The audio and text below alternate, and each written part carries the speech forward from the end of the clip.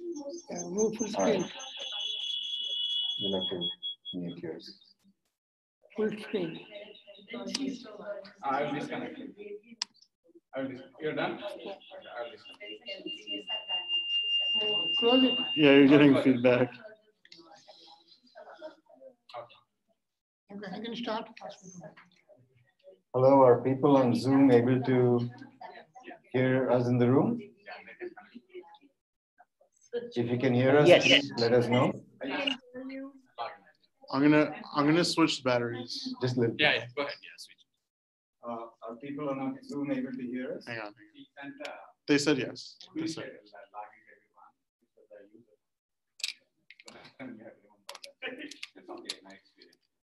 Yeah, we don't want to be. We should start. We need two people.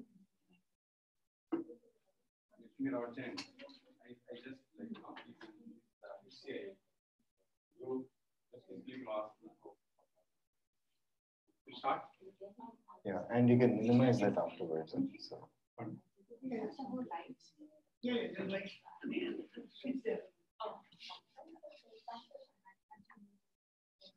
Yeah. No, I only see two people. That's why just send them, okay?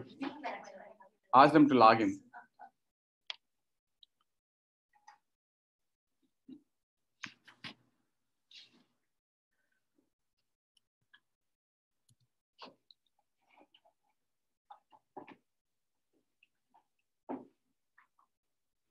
Can you check like on the WhatsApp? Did everyone started using the new? No. This is same thing about this. No. Message. Type them that like make sure. Otherwise, people might be still logged into the old one. Correct, right? 145066. That's correct, Rajuji. Still, people might be still logged in with the previous one. Gauruji sent. They have to log out, and use this new latest link I sent. I think that one also works actually. No, that's not working. That is the administrative login. If you log in that, if you use that one, what it will say is like there is another meeting in progress. Okay. Okay. How many are logged in? Do you know if Zoom records the audio? Yeah, somewhere? yeah. Do you know where it records it to? It's already like it is puts in the cloud. Do you know where to access that? Gauruji has that. Why? Okay. Because there's no audio for the microphone. Oh, what happened? In the camera, because we set it up for the Zoom. Oh, okay. So I mean, I set this thing up. So you need the batteries? So do you want to use, if there's a problem, I'll just get behind that. If there's a problem, use these batteries and I'll just get behind that. I mean, it's set up. Okay.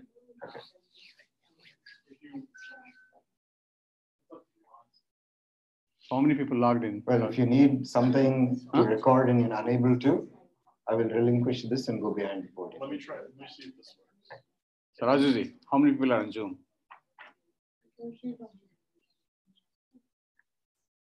You can see, go to, okay. Why don't you check it out?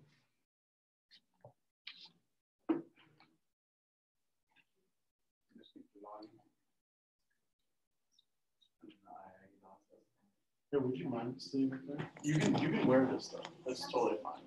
I don't know. Are you going to be the one speaking the whole time? I'm going to be doing 1.5, and someone else is going to come at 2 is going to do 1.5. So you can take it off after you're done. Yeah. Because if you're going to be the one talking, it's totally okay. Because you can wear it. Okay. I'll take this. I will pass this to whoever's. Yeah. That sounds good. Whoever's talking, I can pass this. Okay. Sounds good. In fact, Krishnaji, you can use this when he starts. Mm-hmm. I just have to Do you want me to? You want me to hook this up to the speakers? Or no? Well, I'm going to be up there, so whatever it is you need to do. So people Zoom can hear, and it can be recorded. Well, I mean, if you're going to stand here though, then they'll hear you for sure. Yeah. All participants are there. No, Okay. I'm saying if you need me to relinquish this and stand here, I'll do Okay. that. So we're all. Yeah. Is that what you want me to do? Yeah, let's do that. Right, so take this. So can we start? So there are 12 participants already. Okay. Someone you're taking a roll call. Yeah. So I will start. It's, So namaste everyone. Welcome to today's session. We'll start our session with the opening prayer. Please sit in erect position. Okay. Feet on the ground or cross-legged, fine. Close your eyes. Roll your shoulders and open the chest. Bring your both hands to the heart center. Both palms touching each other. Observe your breath. Let's chant the Oms followed by peace chant Sahana Bhavatu. Take a deep inhale.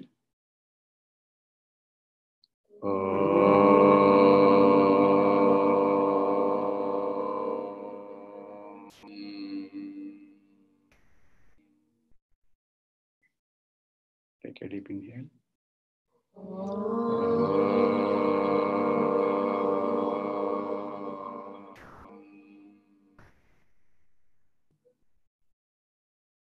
Take a deep inhale.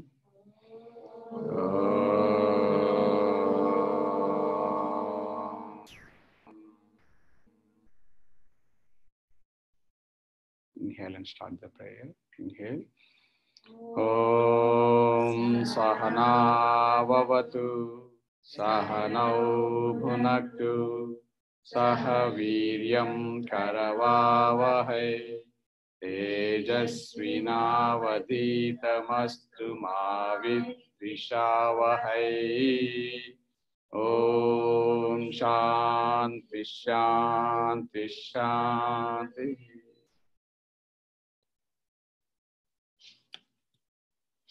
Thank you. Welcome again. Sorry, we had some technical issues. We are starting the session a few minutes late. And we have Mukundji and Rita ji going to present on aging. And we have 3 sessions. Each session is 55 minutes. And we will have Mukundji starts the first session with what is a healthy aging. And then he's going to present cognitive vitality and dementia. Then we'll take a break, followed by fundamentals of elder care and geriatrics. And then we'll have question and answer session, followed by homework, assignments, and closing prayer. Okay. So again, we saw the profile, and this is the same thing as how we saw in the previous sessions. And yeah, and okay, we all know Mukundji like asked me to not to read about any of his details of the profile, but we know Mukundji, like he's our board member as well as the faculty, so he has a big list. Actually, I had trouble in editing his profile to put on, and this one. Okay, so again, it's for your reference. He has like so many things he achieved. So Mukundji, please, and he's also going to introduce Rita ji. Okay. Yeah, so the first one is we are going to see aging. Objectives of aging is 100. So the course objectives are provide a clear understanding of healthy aging and how to achieve it. The second one is motivate scholars to reflect on how they can apply this knowledge in the context of their own life, the lives of their loved ones, and potentially their communities, service activities. Third one is encourage, motivate, and facilitate scholars to become ambassadors for the healthy aging. So with that, I'm welcoming Mukundji to do the first presentation.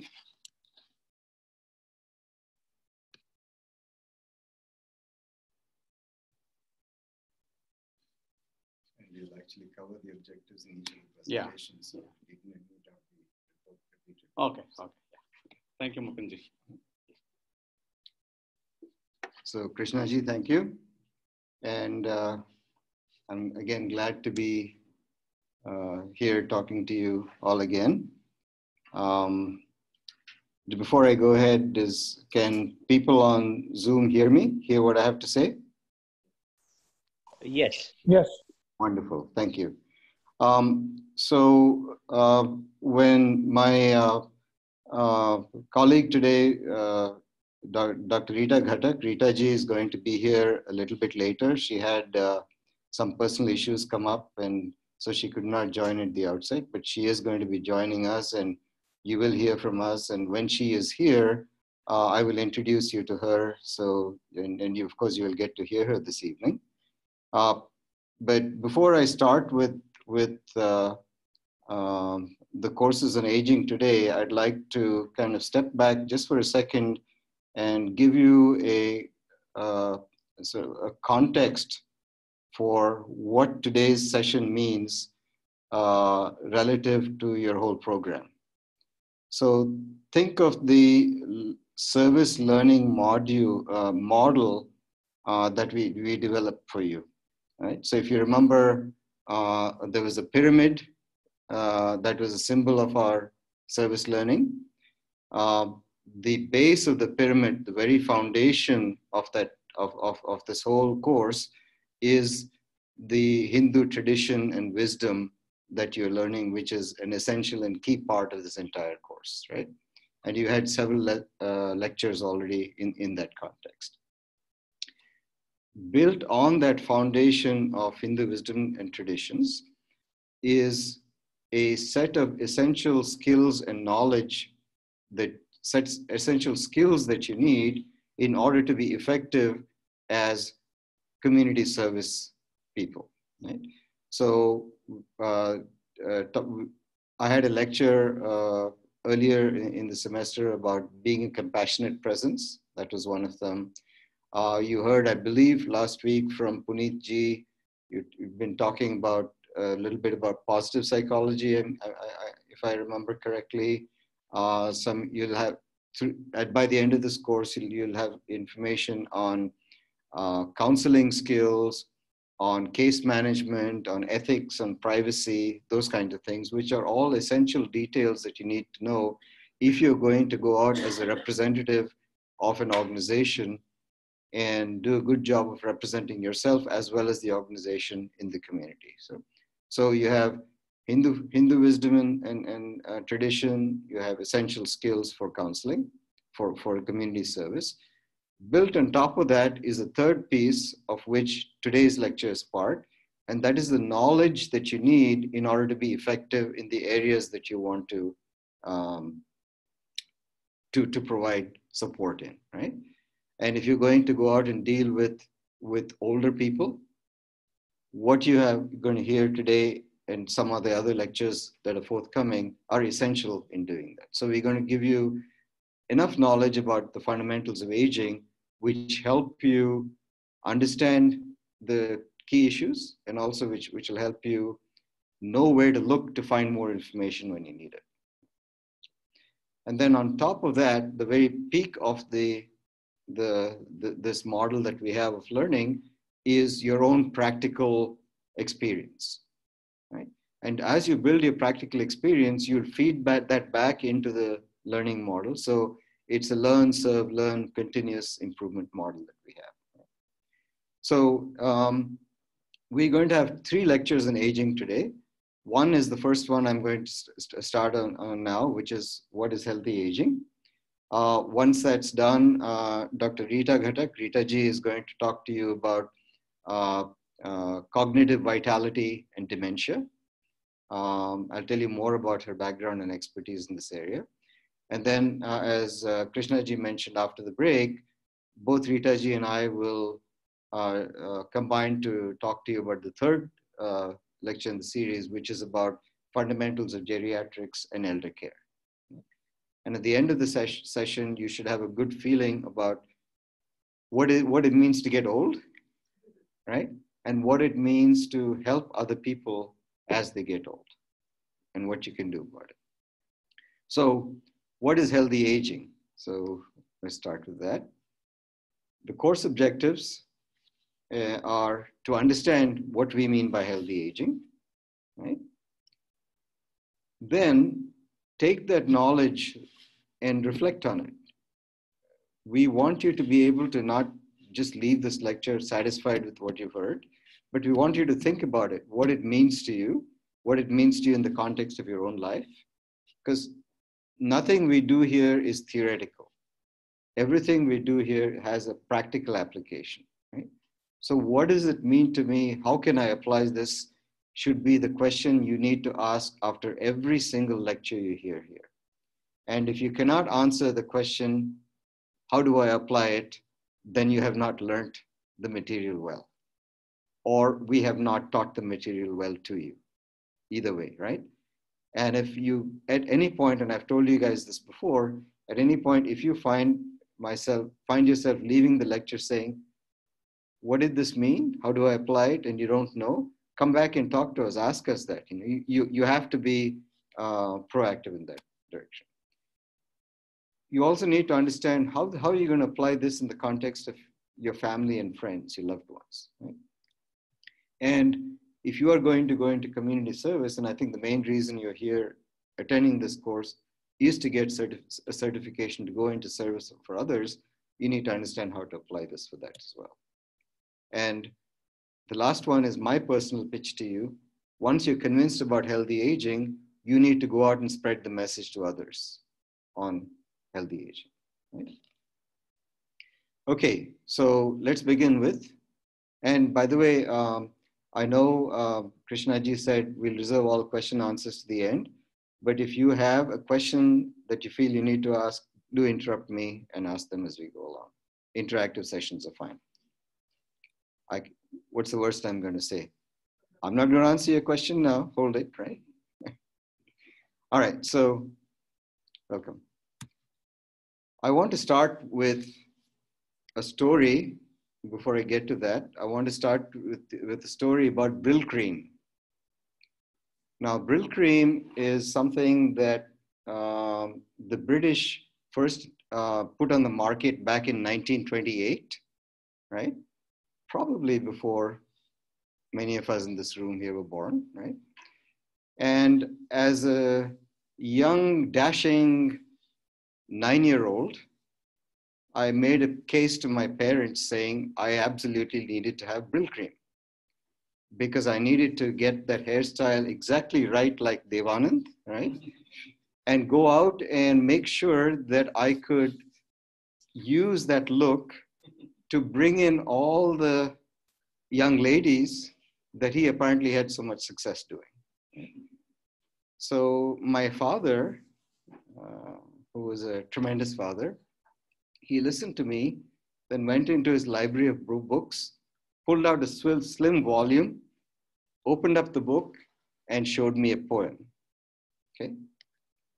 And I have never forgotten the poem. Here it is. It says, newborn babies have no hair. Old men's heads are equally bare. From the cradle to the grave lies but a haircut and a shave. Right? Now, it's a funny poem. I laughed at it. I thought about it. I've never forgotten it. If you look at it, we can spend a whole hour debating what this poem means. It is a commentary on life. Maybe it's a commentary on the futility of life. Maybe it is a commentary on the finiteness of life, right? The inevitability of life. But you can look at it in different ways. But I'm just going to say, hair is important in life. So we can, as I said, have a whole discussion. But the thing that I want to bring to you in the context of this poem today is it also talks about aging. If you look at it, from the moment you're born to the moment you die, things happen. But what is happening from the moment you're born to the moment you die? Every second, inexorably, we are aging. So let me talk about aging. And again, you can see in the context of hair, whether we are in our father's or mother's hands, or we are dashing youngsters trying to impress all the people of the opposite sex, or when we get old and realize that all of our efforts were probably not successful. And then we come to the realization that maybe there are other ways to impress people of the opposite sex, right? You definitely needed a weekend. Absolutely. That is, you're assuming these photographs are mine. So, and by the way, at one point I had hair as long as you did. But aging, the point I want to make, is not an event. It's a continuous process. It does not stop. Whether you're aware of it or not, it does not stop, right? And most of the time, we're not aware about it. We don't pay attention to it until one day we turn around or look in the mirror or look at a picture or something and say, my, what happened? Where did all that time go, right? Time, what's that? There's a quote, that time and tide waits for no man, right? Or woman for that matter. So it can creep up, and sometimes it can be a disruptive creeping. Right? And so what we want to tell you about is we want to figure out how to grasp aging in our hands. We want to figure out how we can take control of it. Right? And that's the topic of, essentially the topic of this first lecture. One of the things I want to point to you, by the way, is we have 3 lectures today, and you'll find that they interactively address the same themes. You'll find that they're not all compartmentalized. They'll each keep touching on what each other said, which is a good thing because they're connected in a way, right? So I'm going to start by what is healthy aging, right? A definition. And this definition I'm going to give you is from the World Health Organization, which is a reputable body. Is there a way to move these things off of so people can read the slides? Can you come and help me with this, please? Either remove it from the screen or because it's, or minimize it in some way. Just move it up to the top corner or bottom. Thank you, sir. So healthy aging, according to the World Health Organization, is about creating the environments and opportunities that enable people to be and do what they value through their lives. If you look at this definition for a minute, it's nothing to do, doesn't say anything but aging, but it's very critical and central to aging. This is a sociological policy systematic definition of aging, right? So it's not aging, remember, it's healthy aging. Healthy aging should, if it's done right, do what is said in bold, create environments and opportunities that enable people to do what they value throughout their lives. Okay? Further, it's not advancing. Click the up and down.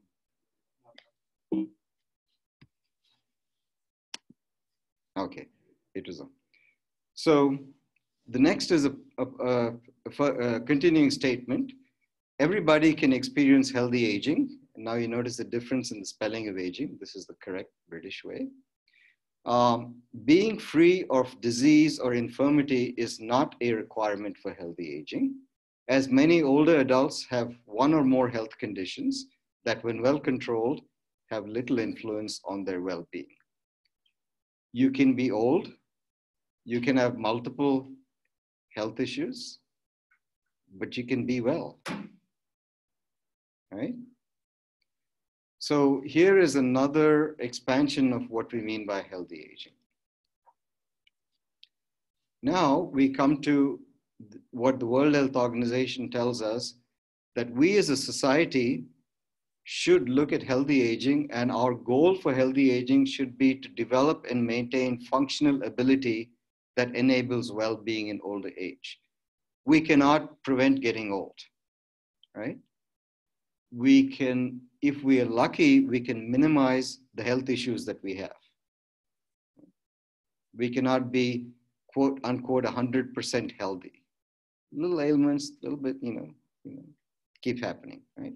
But what healthy aging implies is, regardless of the fact that we're getting old, regardless of the fact that we may be dealing with health issues, right? We want to maintain the best functional ability, and we'll talk more about this, that enables well-being in older age. Keep this definition in mind. We'll come back and see how to make it actionable very shortly. So this is the World Health Organization telling us this. Now, how many of you have looked around some days and say, I feel older today than I did the other day? Has anyone ever felt that? I probably felt that when I was 15, right? How many of you have looked around and said, you know, Krishnaji looks much younger than he is, or somebody else? Have you have you looked at somebody and said, boy, I didn't expect this person to be some old, so, right? Have you had that impression, right? And the opposite person, boy, is that how young this person is? He or she feels or behaves or looks much older. You had that impression too, right? So what are we saying? What we're talking about is a difference between your chronological age and your biological age. Right? And there's a lot of research going on this.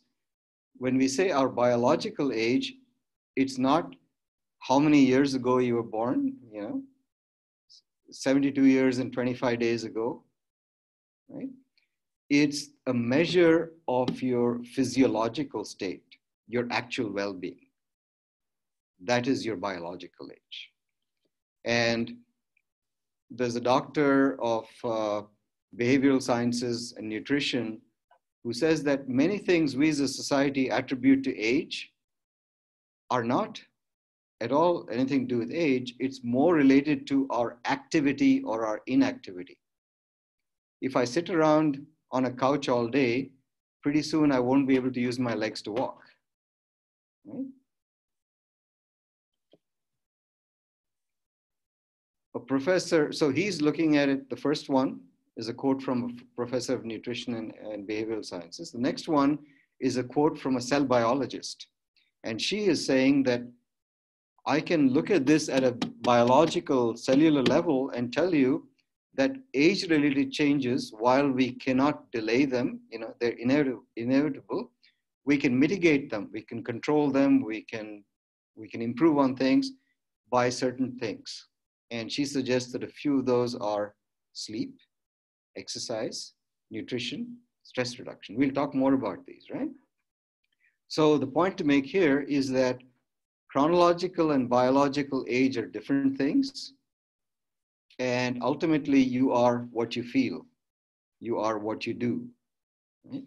And so who has control about that? You, right? So now I'm going to take that definition that the World Health Organization gave and reframe that so it gets a little more actionable, a little more understanding as to what we can do ourselves. And this is a definition from helpguide.org. Whether you'll have access, I believe, to all these slides later on. So you can go back and review these and look at and have references at the end as well, so you can check it out. But now with this, what they're saying here, and this is the definition that I'm going to work on and expand. Healthy aging is more than about staying just physically healthy. It's about staying emotionally healthy and maintaining your sense of purpose and zest for life. I've heard people say, oh, I have nothing more to live for. And they were in their 40s, right? How you behave, how you age depends on a lot on what's going on up in that brain of ours, right? As long as you have a sense of purpose, as long as you have a reason to live, your biology will help you promote that reason to live. So this is a very important thing for you to remember as well. Right? These are all very, very practical constructs that I'm providing you. Not much of this new information is new. You haven't walked into this room and saying, oh boy, I've never heard about this before. It's just pulling stuff together in a way that makes sense. Right? So when we say maintaining an emotional zest for life, being physically healthy, the things that we have to work on are body, mind, soul, and our spirit. Right? So we have to pursue in the healthy aging construct, we have to pursue physical, emotional, and spiritual well-being. Yes.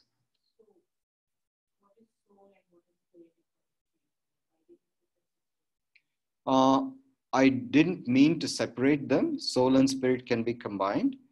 So you can talk about soul as Atman, right? You can talk about soul as something that temporarily resides in your body, but is forever there, even when the physical being is not there, the soul survives. Soul can go, and if you talk in terms of reincarnation, spirit is not so much, I'm not talking about a ghostly spirit or a soul. Spirit is that positive feeling set of emotions that you have. Yes. Right? You've heard people say this person is a very high-spirited person, right? Yeah. And then you can talk about spirit also in the context of spirituality, right? So you can use those those meanings in both ways. And these things are not all, you can put in a box and tie a ribbon around it. They're all interactive and they all build in each other. Does it help answer your question? So you could talk about a positive mood. You can talk about an attitude. You can talk about a philosophical way to approaching things. Yeah. All of those things kind of add up together. Okay. So now I'm going to ask you the question. Is it a good idea to say, let's wait another 5 or 10 years and then we'll start to begin working on healthy aging?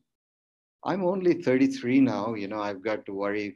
I've got this job to do. I've got 2 kids to raise. I've got that BMW to buy, healthy aging. Yeah, tomorrow, day after, next year, let me get these 10 things done first. Make sense? Yeah. Shall I wait till I finish all of this and then worry about healthy aging? So when's a good time to begin? And remember, creating environments and opportunities for doing what you value. I use that phrase. That is from that World Health Organization, right? So when am I going to start creating my own environments and opportunities? When is a good time for me to do that, you think? Now? Yesterday, right?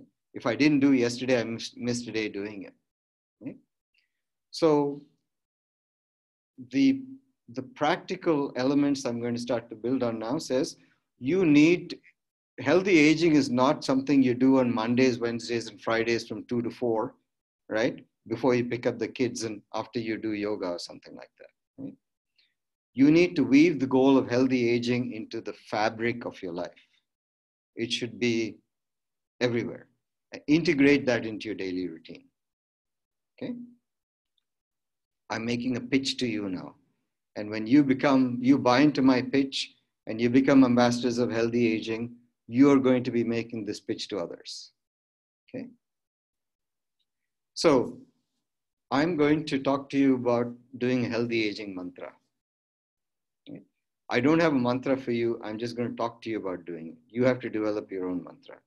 But, and I think I've talked to you about this before, every morning when you wake up, sit up at your bed, before you get up, spend 2 minutes being grateful for something. Express gratitude. Do your gratitude thought, whatever it is.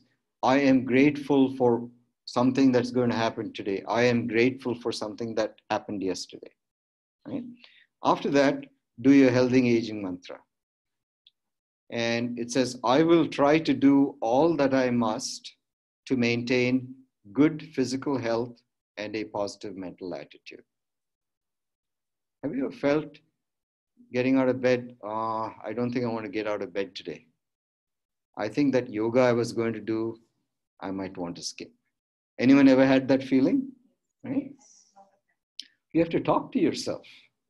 You have to urge yourself sometimes to, or if you could, kick yourself in the backside, right? If you have that flexibility, you're doing good yoga anyway. So,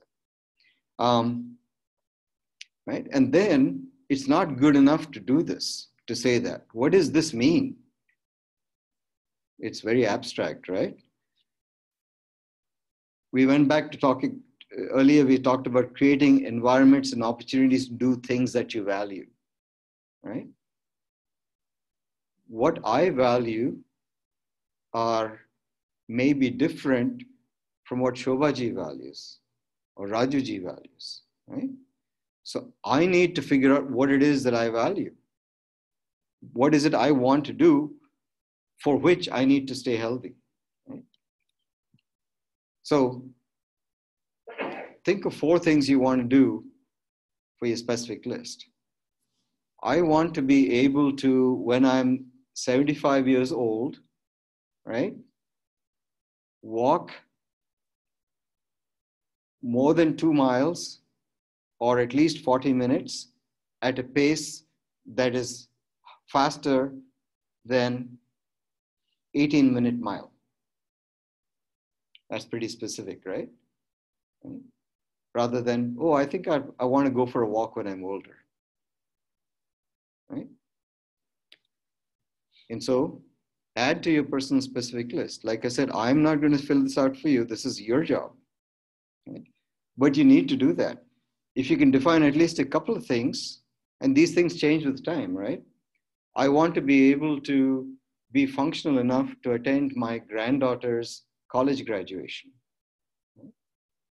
So if my granddaughter is 3 years old, unless she's a very fast learner, I'm going to have to be healthy and positive for a while.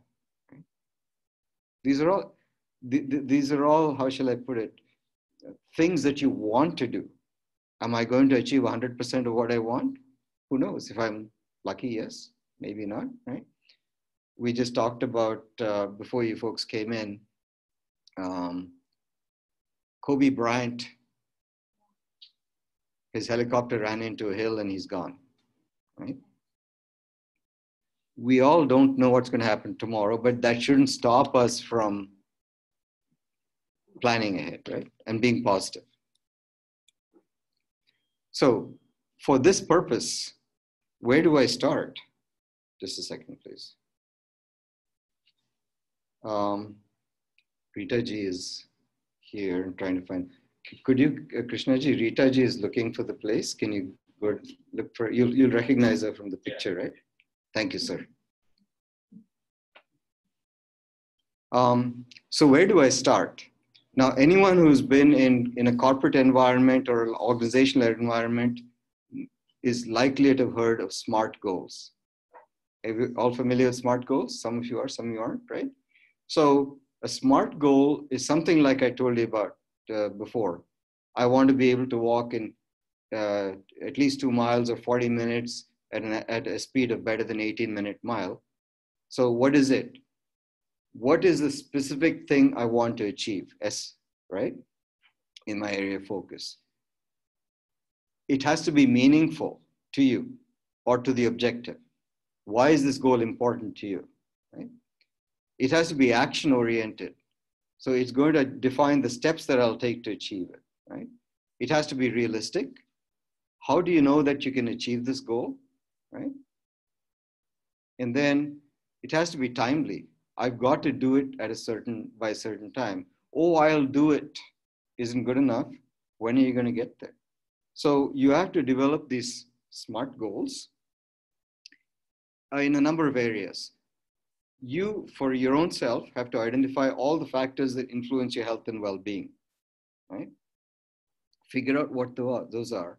They'll tell you what you need to work on. Do I need to lose 10 pounds? Do I need to control my blood pressure? Do I need to work on my cholesterol levels? Right? Do I need to figure out how to stop eating a pint of ice cream every night? You know, identify those. Then you got to actually, like a project, list the actions that you need to address those items, right? And then this is key, unless you enjoy doing it, unless something motivates you to do it, you are not going to do it. You make New Year resolutions, and by the 15th of January, you failed, right? If you get that far. So you have to develop a plan that to incorporate these actions into pursuits that you enjoy. Right? You have to figure out, if I hate going to gym and getting on the treadmill, I'm not going to go to it. But if I like to go to the park and watch the birds and the flowers and so on, I could walk in the park, as an example, right? And then you have to make this all part of your daily routine. It's a process. It doesn't happen in a day. The other thing is, start small. Don't take on huge chunks. Do something small. Once you've acquired a small habit and you make it into a habit, add a little bit to it.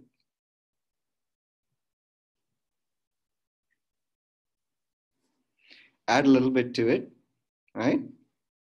Build on your success. Once you've done something, add to it. Please come in.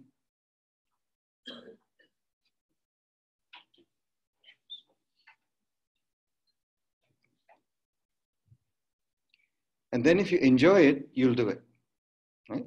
They're all practical things, but these are the secrets to success in doing anything new, anything different. Now, we've talked about healthy aging. Now I'm going to throw a second term at you, and this is in the context of what Punitji might have talked to you, positive psychology, right? Rita ji, welcome. There's a chair up here. Please come. So what is positive aging? It's a way of living rather than a state of being, right? You're not just being, you're actively living, you're actively doing things. It's the process of maintaining a positive attitude, right? Feeling good about yourself, keeping fit and healthy, and engaging fully as you age. That's key, right? And then there's a third definition of aging. We talked about healthy aging, we talked about positive aging. Now we're talking about successful aging. Successful aging is in the sense that you're aging, you've made some contributions. Successful aging is multidimensional, encompassing the avoidance of disease and disability, the maintenance of high physical and cognitive function, and sustained engagement in social and productive activities. That last sentence is the key driver. So part of healthy aging is to be positive, and part of positive aging is to be successful. Successful means doing things for yourself and others. That's key. Now, most of you have heard about Jane Fonda. Some of us agree with what she's done, some not. She's lived a controversial life. She's done, acted in many films. She's been how shall I put it, an activist in many, many different ways. But in this particular context, there's a short talk about 12 minutes of Jane's that I'd like to share with you. I think it's extremely relevant to this topic. It's addressed to women, but for the men in the audience, it's equally important that everything she says is relevant. And she talks about a model for life that the ascension versus the arch that I can describe to you, right? Or she will describe to you. And if I can get this video to play, right? Otherwise, I guess it's, we need to go to a browser so I can pull it up.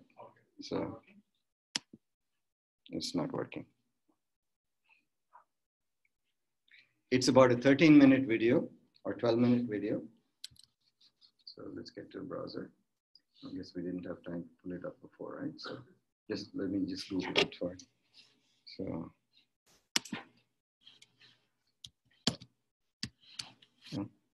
Jane.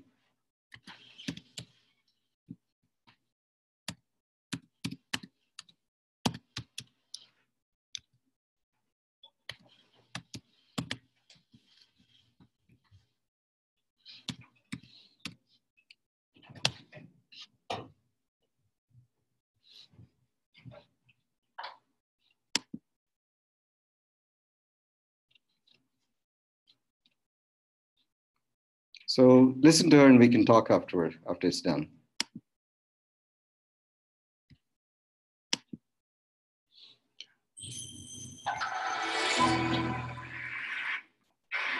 There have been many revolutions over the last century, but perhaps none as significant as the longevity revolution.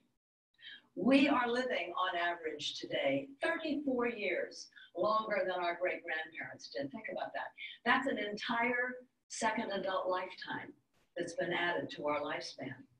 And yet, for the most part, our culture has not come to terms with what this means. We're still living with the old paradigm of age as an arch. That's the metaphor, the old metaphor. You're born, you peak at midlife and decline into decrepitude. Age as pathology. But many people today, philosophers, artists, doctors, scientists, are taking a new look at what I call the third act, the last 3 decades of life.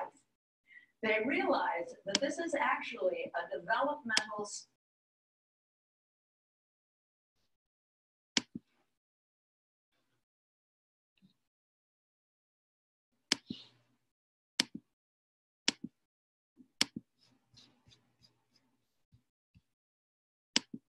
stage of life with its own significance, as different from midlife as adolescence is from childhood. And they are asking, we should all be asking, how do we use this time? How do we live it successfully? What is the appropriate new metaphor for aging? I've spent the last year researching and writing about this subject, and I have come to find that a more appropriate metaphor for aging is a staircase, the upward ascension of the human spirit, bringing us into wisdom, wholeness, and authenticity. Age not at all as pathology, age as potential. And guess what? This potential is not for the lucky few. It turns out most people over 50 feel better, are less stressed, less hostile, less anxious. We tend to see commonalities more than differences. Some of the studies even say we're happier. This is not what I expected, trust me. I come from a long line of depressives. As I was approaching my late 40s, when I would wake up in the morning, my first 6 thoughts would all be negative. And I got scared. I thought, oh my gosh, I'm going to become a crotchety old lady. But now that I am actually smack dab in the middle of my own third act, I realize I've never been happier. I have such a powerful feeling of well-being. And I've discovered that when you're inside oldness, as opposed to looking at it from the outside, fear subsides. You realize you're still yourself, maybe even more so. You know, Picasso once said it takes a long time to become young. I don't want to romanticize aging. Obviously, there's no guarantee that it can be a time of fruition and growth. Some of it is a matter of luck. Some of it obviously is genetic. 1/3 of it, in fact, is genetic, and there isn't much we can do about that. But that means that 2/3 of how well we do in the third act, we can do something about. We're going to discuss what we can do to make these added years really successful and use them to make a difference. Now, let me say something about the staircase, which may seem like an odd metaphor for seniors, given the fact that many seniors are challenged by stairs, myself included. As you may know, the entire world operates on a universal law, entropy, the second law of thermodynamics. Entropy means that everything in the world, everything is in a state of decline and decay, the arch. There's only one exception to this universal law, and that is the human spirit, which can continue to evolve upward, the staircase, bringing us into wholeness, authenticity, and wisdom. And here's an example of what I mean. This upward ascension can happen even in the face of extreme physical challenges. About 3 years ago, I read an article in the New York Times. It was about a man named Neil Selinger, 57 years old, a retired lawyer, who had joined the writers group at Sarah Lawrence, where he found his writer's voice. 2 years later, he was diagnosed with ALS, commonly known as Lou Gehrig's disease. It's a terrible disease. It's fatal. It wastes the body, but the mind remains intact. In this article, Mr. Selinger wrote the following to describe what was happening to him. And I quote, "As my muscles weakened, my writing became stronger. As I slowly lost my speech, I gained my voice. As I diminished, I grew. As I lost so much, I finally started to find myself." Neil Selinger, to me, is the embodiment of mounting the staircase in his third act. Now, we're all born with spirit, all of us, but sometimes it gets tamped down beneath the challenges of life, violence, abuse, neglect. Perhaps our parents suffered from depression. Perhaps they weren't able to love us beyond how we performed in the world. Perhaps we still suffer from a psychic pain, a wound. Perhaps we feel that many of our relationships have not had closure. And so we can feel unfinished. Perhaps the task of the third act is to finish up the task of finishing ourselves. For me, it began as I was approaching my third act, my 60th birthday. How was I supposed to live it? What was I supposed to accomplish in this final act? And I realized that in order to know where I was going, I had to know where I'd been. And so I went back and I studied my first two acts, trying to see who I was then, who I really was, not who my parents or other people told me I was, or treated me like I was, but who was I? Who were my parents? Not as parents, but as people. Who were my grandparents? How did they treat my parents? These kinds of things.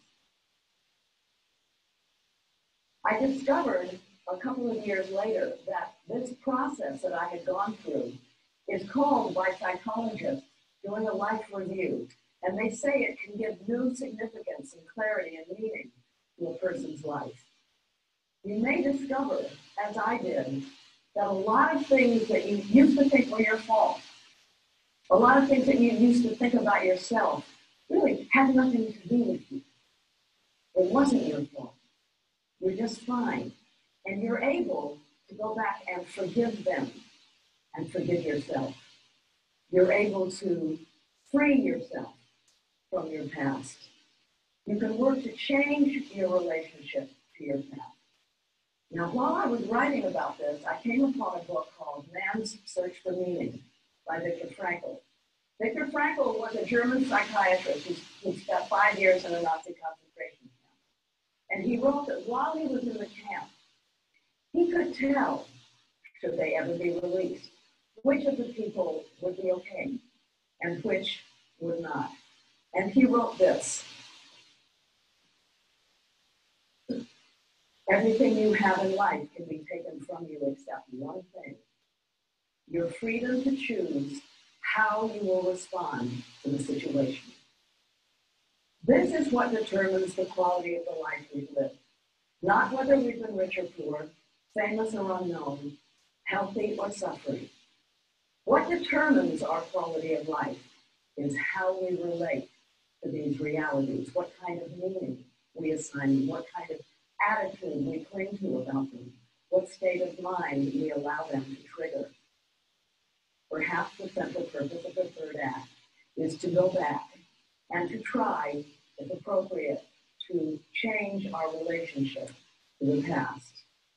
It turns out that cognitive research shows when we are able to do this, it manifests neurologically.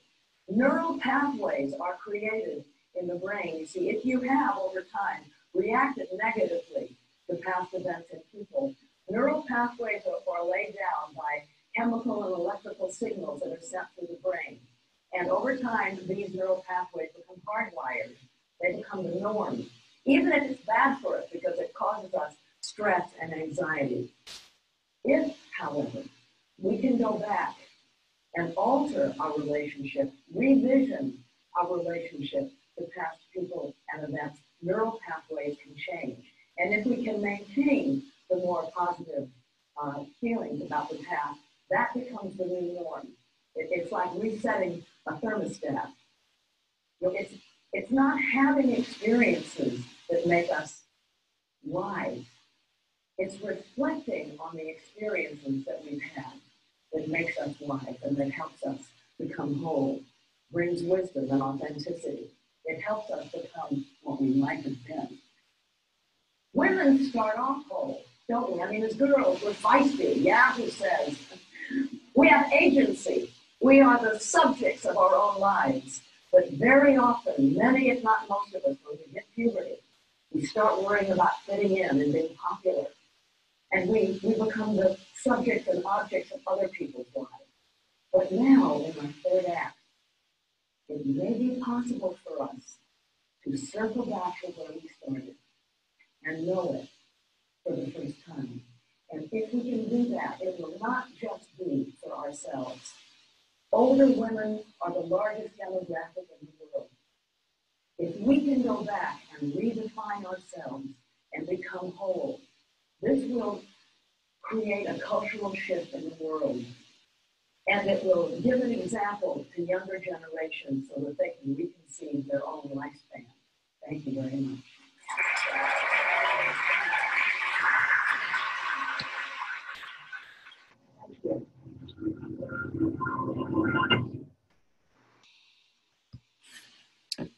So Jane Fonda gave this talk about 8 years ago. She is now 82 and still on her path of doing what she thinks she needs to do. Right now, she's going out and getting... Have you ever wanted to stay young a little longer and put off aging? This is a dream of the ages, but scientists have for a long time thought this was just never going to be possible. They thought, you know, you just wear out, something.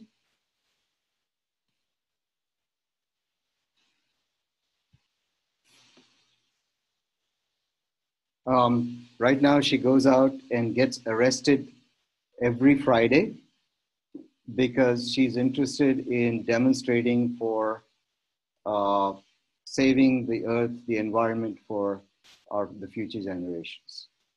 So she's still an activist. And you could find your own staircase, right?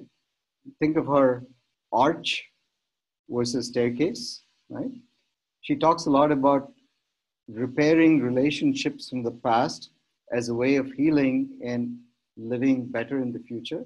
There are different ways you can think of how you would define things for yourselves.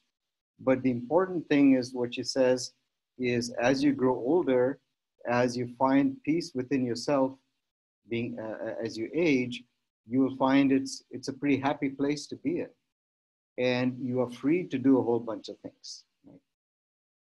So let me just interrupt briefly and welcome Rita ji. We started about 15 minutes late. So I'll just finish in about 10 minutes and then I'll introduce you, but welcome, thank you. So when you think of the staircase metaphor, figure out how you're going to journey up your own staircase. You won't have the same capabilities at 50 that you had at 18, or have the capabilities you had at 50 when you're 80. Right? Doesn't matter. Our bodies and minds change as we age. We have to adjust to some measure of reality, accommodate our lives to adjust our lives to accommodate those changes. But as we talked about a few minutes ago, if you focus on the body, mind, and spirit, or body, mind, soul, and spirit, right? You can start to address these themes, and I'll give you kind of a recipe for what you need to address. I'll go through these quickly, and you can think about those later. Eat healthy, right? Exercise and stay physically active. Get regular health checkups, and don't forget part of that is good dental and vision checkups, right? Don't ignore any health warning signs. Men especially are macho. They tend to put things aside, or men are scared to it sometimes to say, oh, I may have a health problem, more than women do, right? but don't ignore health warning signs. Earlier you catch something, the better off you are. Secure your financial future the best you're able. And unfortunately, in our current day, this is a issue for many people, but the best you can, right? Self-relief, stress relief, mindfulness techniques, meditation, whatever we call it, but try and calm the mind, right? Keep your mind active, learn every day, right? And stay socially connected with family and friends. This is sort of the relief, the recipe, if you will, for healthy aging, successful aging, positive aging. And when you've done that, when you find your own staircase and you start to give back to the community, you will have achieved healthy and successful aging. And as I said, learn every day, learn something new. Right? And then you can start to do things that you never dreamt of that you'd be doing. I'm an aerospace engineer who spent 40 years doing engineering. I didn't know I was going to be here now. Right? 5 years ago, I didn't know I was going to be here now. Right? But if you set yourself free and explore, you don't know where things are going to take you. Right? So you reflect. Remember what Jane Fonda said, reflect on your past and learn from it. Right? You let go. Things that are unimportant to you, we put too much attachment to it. Right? Let go, learn to let go, learn to let be, learn, journey. It could be a physical journey, it could be a virtual journey, right? Dream. If you don't take a risk, right? If you don't take those first steps, you're never going to take the second and third, right? Dare to do things. Experiment, try 10 things, 2 of them may work, right? Don't feel yourself constrained in a box, right? Just in the last 3 months, I've learned to become a videographer. I've actually learned how to shoot videos, how to process videos, how to add sound, how to add music, how to stitch videos together. And I did this because I wanted to create something new. And I created something called, for Sukham, the organization that Rita and I work for, I created a new series modeled after TED Talks called Sukham Talks. And I've created 2 of those now, and I've got 3 more in everything from scratch, right? If you try, you can learn. It's not as good as it could be, but it's there, And give to others. Give more than you receive, right? If you do all of this, you will find Sukham. It's not hard to do. So I'm towards the end of it, another 5 minutes. The good news about aging, again from a societal context, is that people, if they embrace all the things that I've discussed in the last 30 minutes, 35 minutes, benefit not just themselves, but society. And you recall 2 or 3 different instances we say that the best part of healthy aging is to benefit others, right? Jane Fonda said this, I've said this, we'll say it again. Older people are happier, and the last third of their lives can be the best years for themselves and for contribution to society. It's an adventure, it's fun, it's uplifting, you got to bounce like a ball, right? Laura Carstensen, Rita G knows her. She is a psychologist and founding director of the Stanford Center on Longevity. This is the quote that she has, and I'll read it to you. She said, to the extent that the majority of people arrive at old age mentally sharp, physically fit, and financially secure, the problems of individual and societal aging fade away. We can shift the conversation then to long life and have a whole different aging society, one that will ultimately be engaged in and contribute to families, communities, and workplaces that we can never imagine. Don't sideline those old folks and say, get out of my way.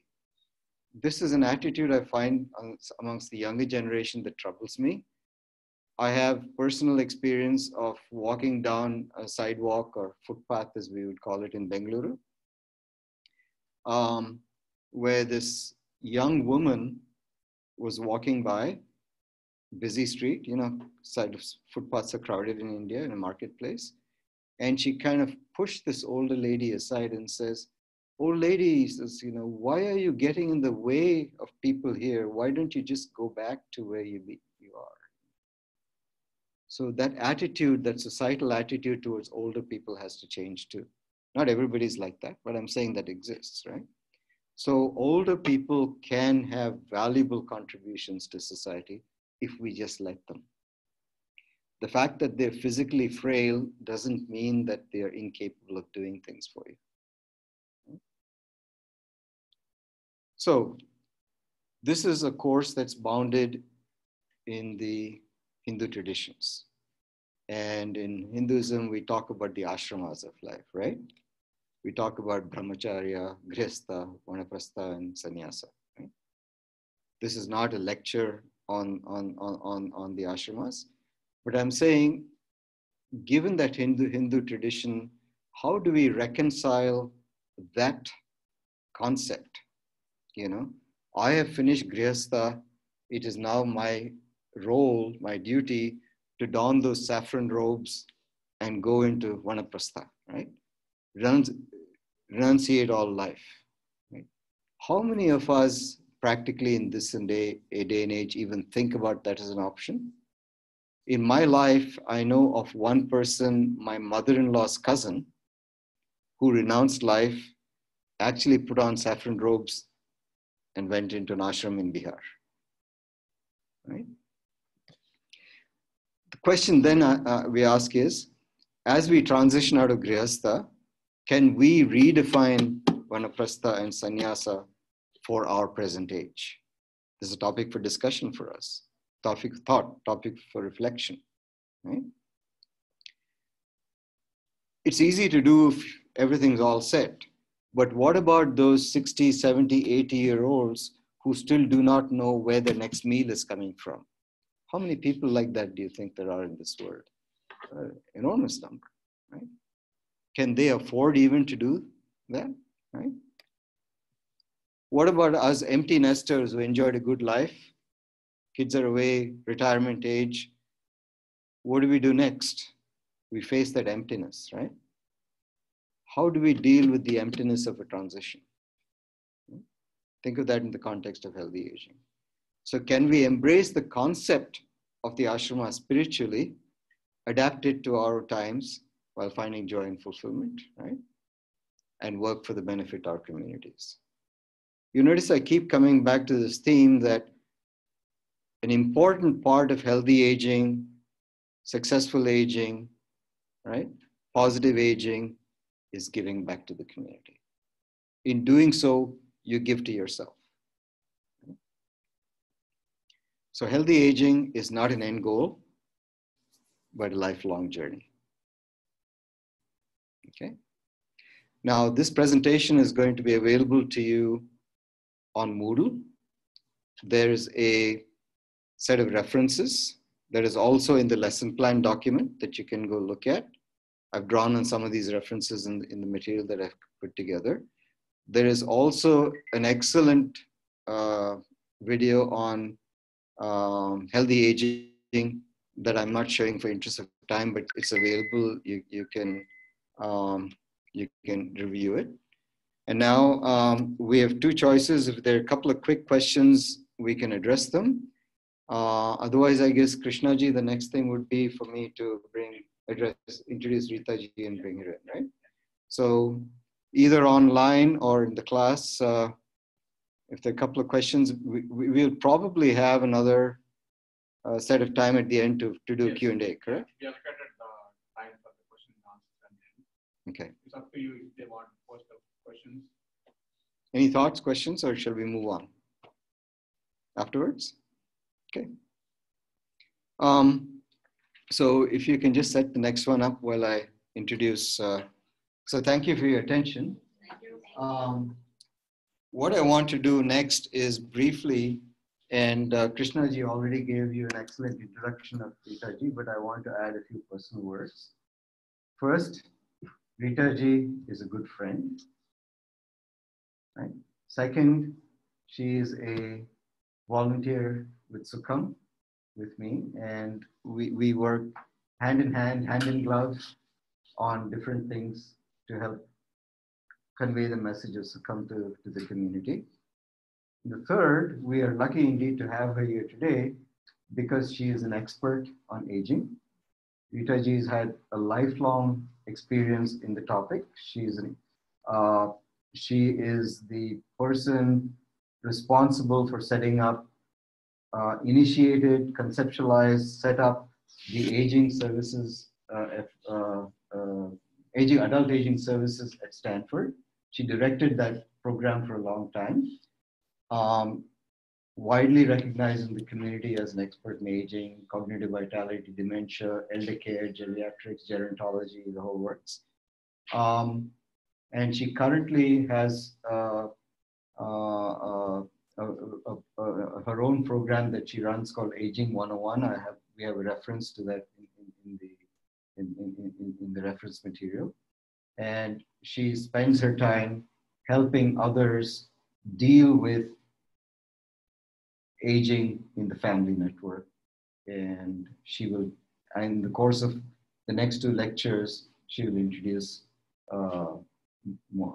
you more to the topic. But at this point, I think I am privileged and you are privileged to have Rita ji come talk to us. So, welcome.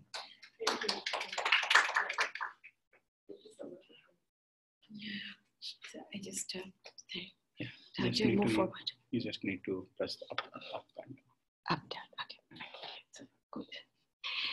Good afternoon. Thank you so much, Mukund, for that wonderful introduction. I don't deserve all that he said, but he is himself a person that is exemplary and such an icon. I know it's afternoon and constant talking might make you a little tired of listening. I will, if there's anything you feel that you need to interrupt or ask a question, so we make it a little bit more interactive. I'm going to go through the course because I'm sure that's available to you. And Mukund, you explained about Sukham, right? I actually haven't. Okay, so we'll be doing it in the future, but you can spend a few minutes. I can just, yeah. So, I came from India and I came straight to Stanford and probably spent last of my 25 years there. I did my postdoctoral work, then went on to create the aging program. But overall, this concept of aging is sort of, it's just amazing. I have 50-year-olds, 60-year-olds, 90-year-olds. Yesterday I was with a 100-year-old professor. You know, the questions are the same that we are talking about today. What is the meaning of life? And for myself, I find the transition is so amazing. I mean, you know, some time ago I was a student and then I became a mother, and now my daughter has a little baby, so I'm a grandmother. And it's just a passage of life, and you sometimes wonder where you are, what you do, and it's just it's quite a involved process. So within this journey, I came to know about Sukham, which is a South Asian community of experts who've come together to talk to people.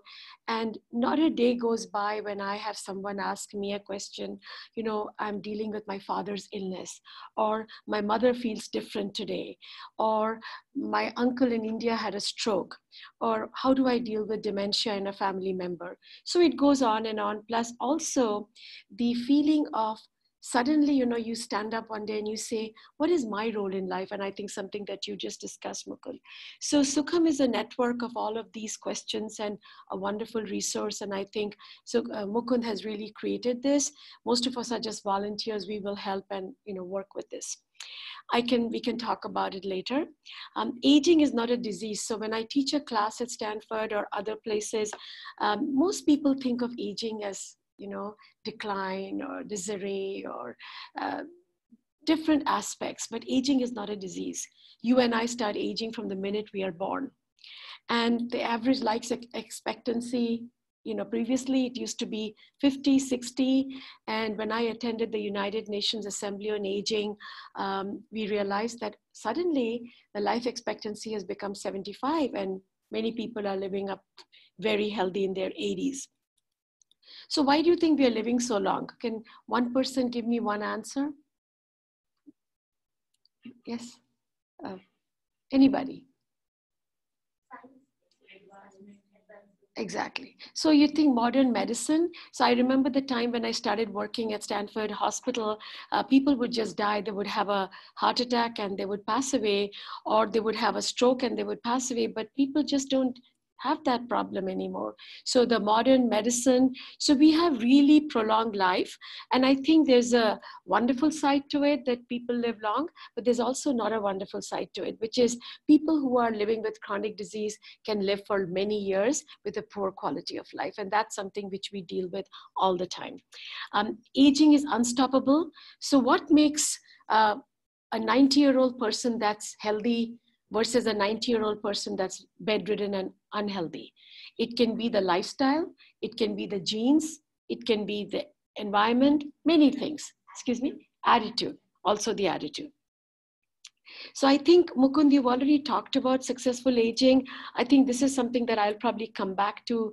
I'm not going to go through this. I'm going to put this at the end.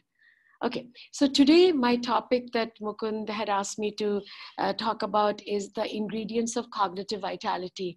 This is an area that I've been involved in research for many, many years. And what does this really mean? What does cognitive vitality really mean? So far I feel there has been a constant interest in the heart health. You know, there's a South Asian heart health in Mountain View. Most people will run to the cardiologist. You know, to us, a healthy body feels like a healthy heart. But we have not really looked at the healthy brain for a long time. And suddenly people started noticing that the brain is an equal, if not more important part of our body. So how do we keep our brain healthy? And anybody here in the audience want to tell us, what do you think about, what is the first thought that comes to mind when you think of brain health? Meditation, very good. Okay, you've got all the answers. You should be teaching the course. Yes, what else? Mindfulness, that's very, what does mindfulness mean to you? It's just being present. Awareness, excellent. What else does cognitive vitality mean to you? Being able to connect to people. Excellent. Okay, so cognitive vitality, the word, so I'm going to go to what is, I'm sorry. I think some things are, okay, sorry, let me go back. Okay, so that's okay. So the word cognitive vitality comes from the word cognition, and I think it appears in a couple of more slides and I will explain. So what does cognition mean? Cognition means the process of thinking, you know, your mind.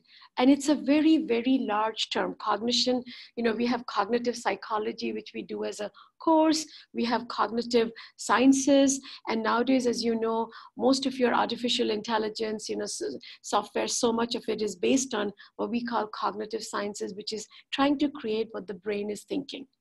I think for some reason, Mukund, I'm going to, if you don't, I'm going to, yeah, I'm going to just go ahead. Okay, that's okay, I'm sorry, yeah. So look at this slide here. So you have the green, which is the full head. Hopefully all of us are here. And then you have the middle one, which has got some things lacking in it. And then the next one has got something which is a lot of loss, okay? All right, so the word cognition, this is what I was looking for.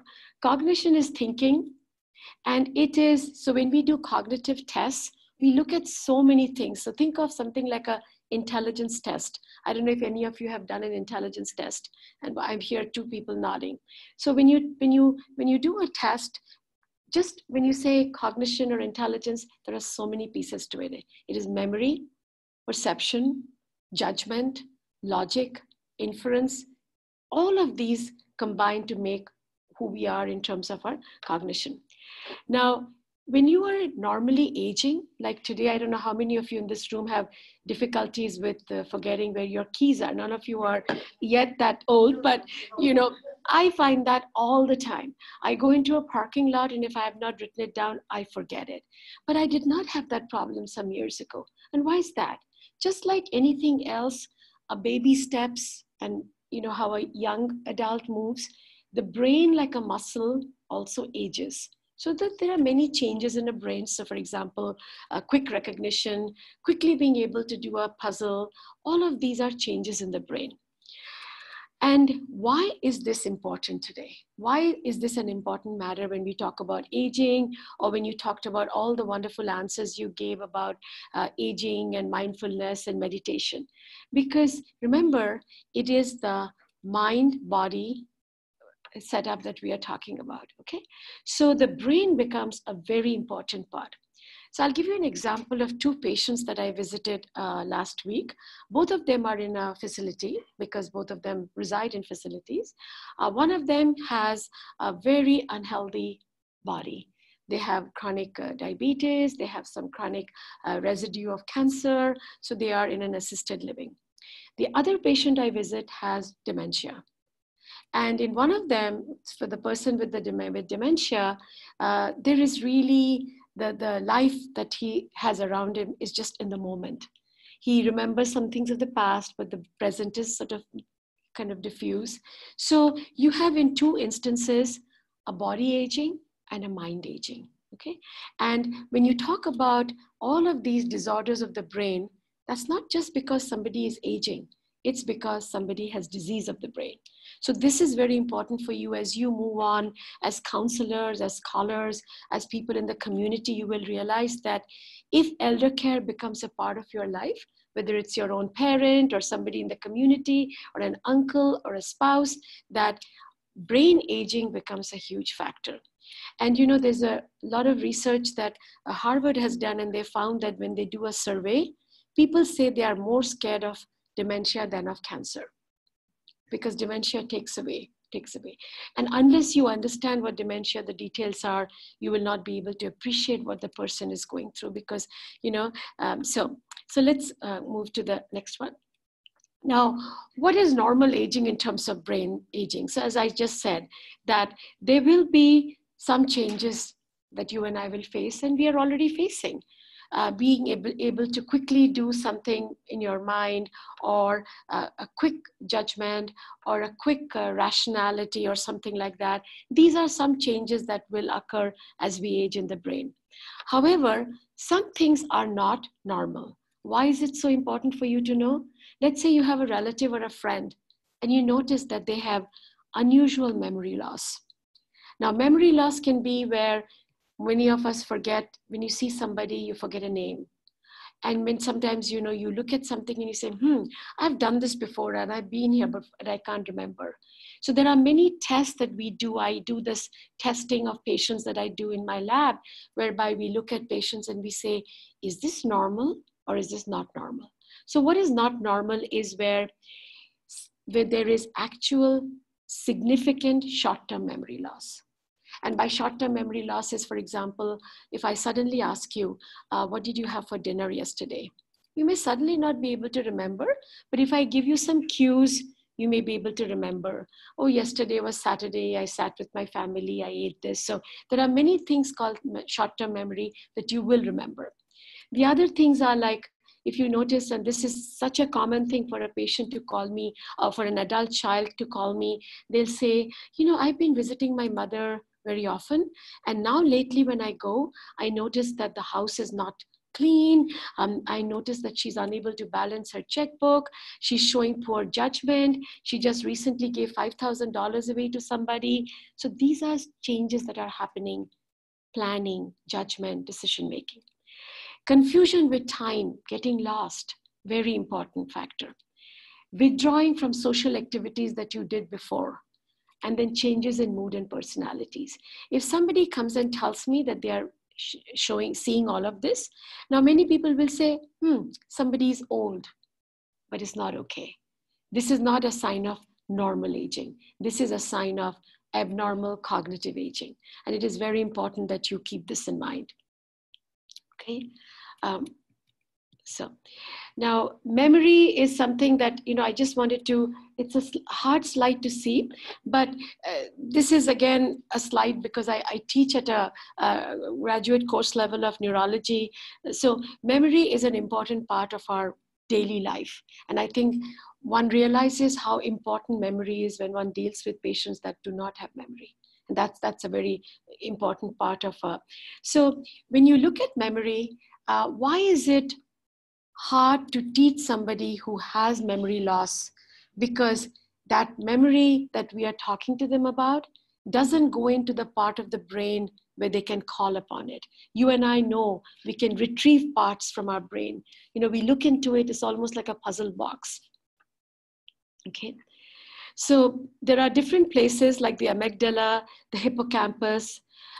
These become important centers, and injury or disease in these places are an important part of brain function. So let me talk a little bit about some of the terms of what is cognitive aging. Now, I have many patients that have what they call MCI, which is called mild cognitive impairment. And, what it means is that there are many individuals that have some amount of memory loss, but who can actually function quite well. So they can carry about day-to-day activities, accepting that they may have some decline in, so memory can become a little problematic area in this case. And people who have MCI, they can be at risk for getting dementia at a later age, and I'll explain what dementia really means. It is important for you to just know this term. It's called MCI, and it's called mild cognitive impairment. And many, many individuals will go on to have this particular problem. Now, why is it important for you to know this? If you are an advocate, or if you are helping someone, or if you are in a community position, you can tell them, please go see a neurologist. Please go see your primary care doctor. Let them do a test on you. And if you do have MCI, then there are some tools that you can utilize. And I will come to those later on when we wind up. Let's talk about dementia. Now, most of you are any of you here, do you know somebody with Alzheimer's or with dementia? You do? Some of you do? Okay. So what exactly is this word dementia? People talk about it all the time, and it's a very scary term. And many times people will say, they'll come and ask me, Rita, what is the difference between dementia and Alzheimer's disease? Does anybody know the difference here? The difference between dementia and Alzheimer's disease? So dementia is a general term. It's a big term. Think of it as a big box. The word is dementia. There are almost 20 kinds of dementias now. And the type of dementia that you probably have heard of the most is Alzheimer's. We've all heard of Alzheimer's disease. President Reagan had Alzheimer's disease, but he did pretty well till a certain age. There are many people in our community, in people we know, who end up having this terrible syndrome. And there is so much research being done, billions of dollars are being spent, but we still don't have a cure. We still haven't come close to it, and it is kind of shocking why, but it is something that is becoming a difficult problem. So today's talk is really about, can we prevent any of this? Can we safeguard any of this? Or if you know what is dementia and you know what Alzheimer's disease is, can you help someone who actually is going through with it? Or maybe an adult child that's dealing with it in their parents. You are all going to be pillars in the community, you probably are. How can you help someone like that? And at the end of my talk, I created the memory program at Stanford, which just helps, some tips. If you know someone, what can you do? And all that is there in the talk. So there are many kinds of dementias, as I said, but Alzheimer's is probably the most well-known. And there is another one that is associated with high blood pressure and strokes, which is called vascular dementia. So these are all just terms that, for you to know. And remember, if any of you have an interest in this, or if you are wanting some particular assistance, you're always welcome to, email me, and I'm happy to help. So no cure yet. Now the problem comes up, and I just showed this slide because, many times an adult child will come up to me and say, my father is so difficult to deal with. He behaves, he has no judgment, he has no memory, but I don't know how to deal with him. And then I tell them, this is actually a biological disease. He's not doing this to upset you. It is a disease. So if you look at the brain on the top, you can see how red it is. It's a rich brain with a lot of vessels, and you can look at the brain below. Both of these are after autopsy, so you can see how much the brain has changed. It tells you that the loss in the brain for patients with dementia is acute. Okay. What are the causes? There are some damages that occur in the cells of the brain, and we do not know why. There is some kind of family history that runs, but in many cases, there is really not much correlation. We know people who have been brilliant people, people who exercised, who you have read, and they still get this disease. So there is not much correlation, but we are discovering facts every day. It affects different people in different times. And then those with preventive behaviors, which is what we're going to talk about today, do quite well. And they have some kind of delayed onset. Okay. So some of the ways to protect your brain, and I think something that Mukundji had already talked about it, all of those are evidence-based practices we've just discovered in the last decade. So remember one thing, whatever is good for the heart is good for the brain. If you can keep that clear.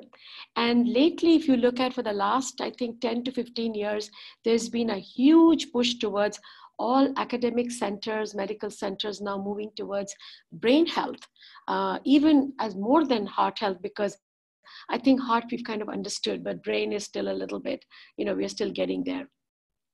So this was the biggest study that has been done to date, and it's called FINGER because it was in Finland, and the word is geriatrics, which is GER, which I think we've already talked about what is geriatrics. So it's called the FINGER study. And this was a landmark study that was done, which kind of made people realize that all these wonderful things we've been talking about, guess what? We got to take them very seriously. So everybody talks about, oh, it's good to have a good night's sleep, have friends, have a good diet, and protect your brain from injury. But really today, it's now evidence-based. Research has proved this way and beyond. Here are some of the findings. So routine screening, something that everybody has talked about, which is controlling your blood pressure. Most people, I think, have had this kind of a somewhat lackadaisical attitude towards blood pressure. They have not taken it very, I see somebody in the back nodding their head, because people feel that, okay, fine, this happens when we are aging. But remember, when you do have these small little things happening in your brain, I don't want to become technical, but we have seen that it takes little activities in the brain for suddenly something to happen. So it is really important that, we test our blood pressure, and sometimes people start having blood pressure in their 40s, to be able to talk about these things. And mindfulness, meditation, yoga, all of these are associated with positive behaviors. So controlling blood pressure, cholesterol, diabetes, all of these, everything that leads to a good heart actually has a great impact on the brain. Limiting alcohol, over medications, drug interactions. Now, older adults by tendency take more medications. My average patient has about 6 or 7 medications. How many times do they actually go to the doctor and say, doctor, are these medications okay to still take? Now, I'll give you an example as a case study. So I accompanied this patient because he lives alone. He has nobody else. And he has counted on me ever since his wife passed away with dementia. So I was helping at that time.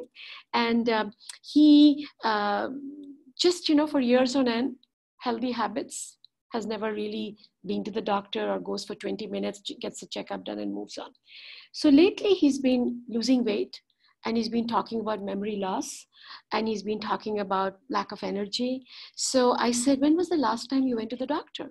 So he said, it was some time ago. I wanted to get my inhaler, he has some kind of bronchitis, all of that done.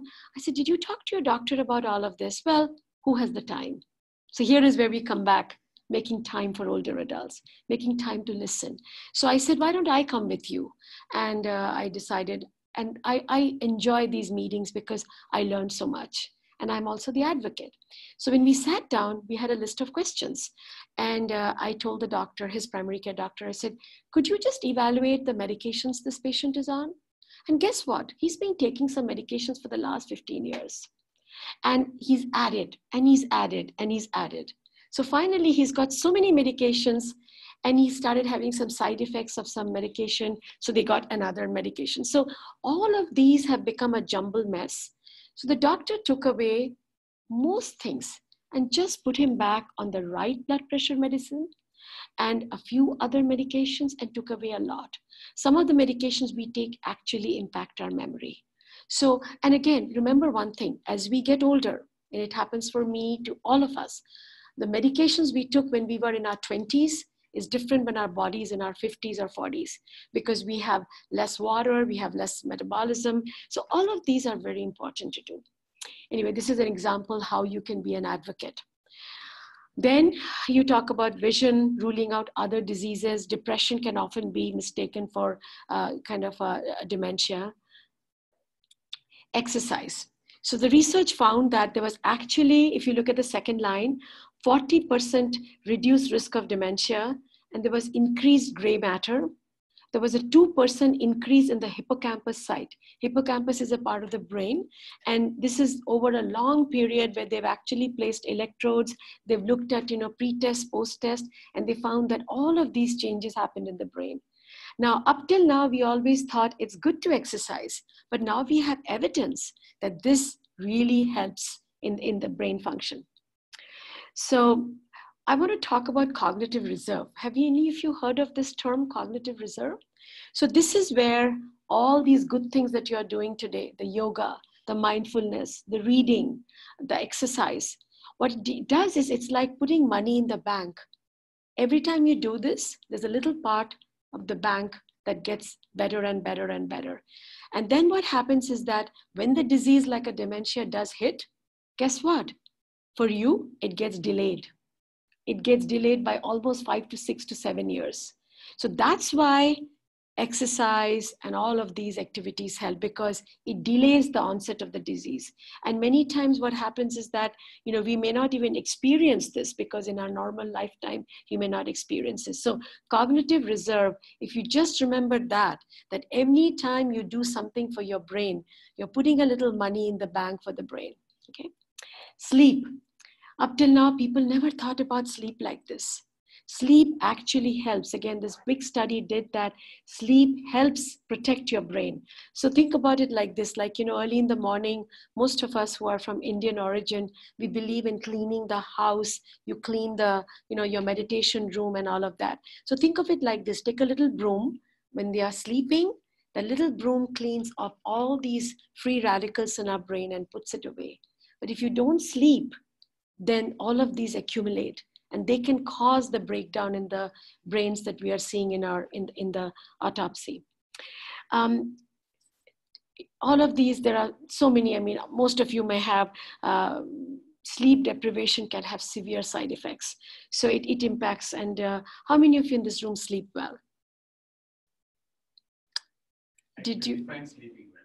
Excuse me? Define sleeping well. Well, I would say a good 6 to 7 hours uninterrupted, a good sleep that you wake up feeling refreshed. That's, yes, go ahead. You feel you're like that? I have one question. So how do you know how much sleep you need?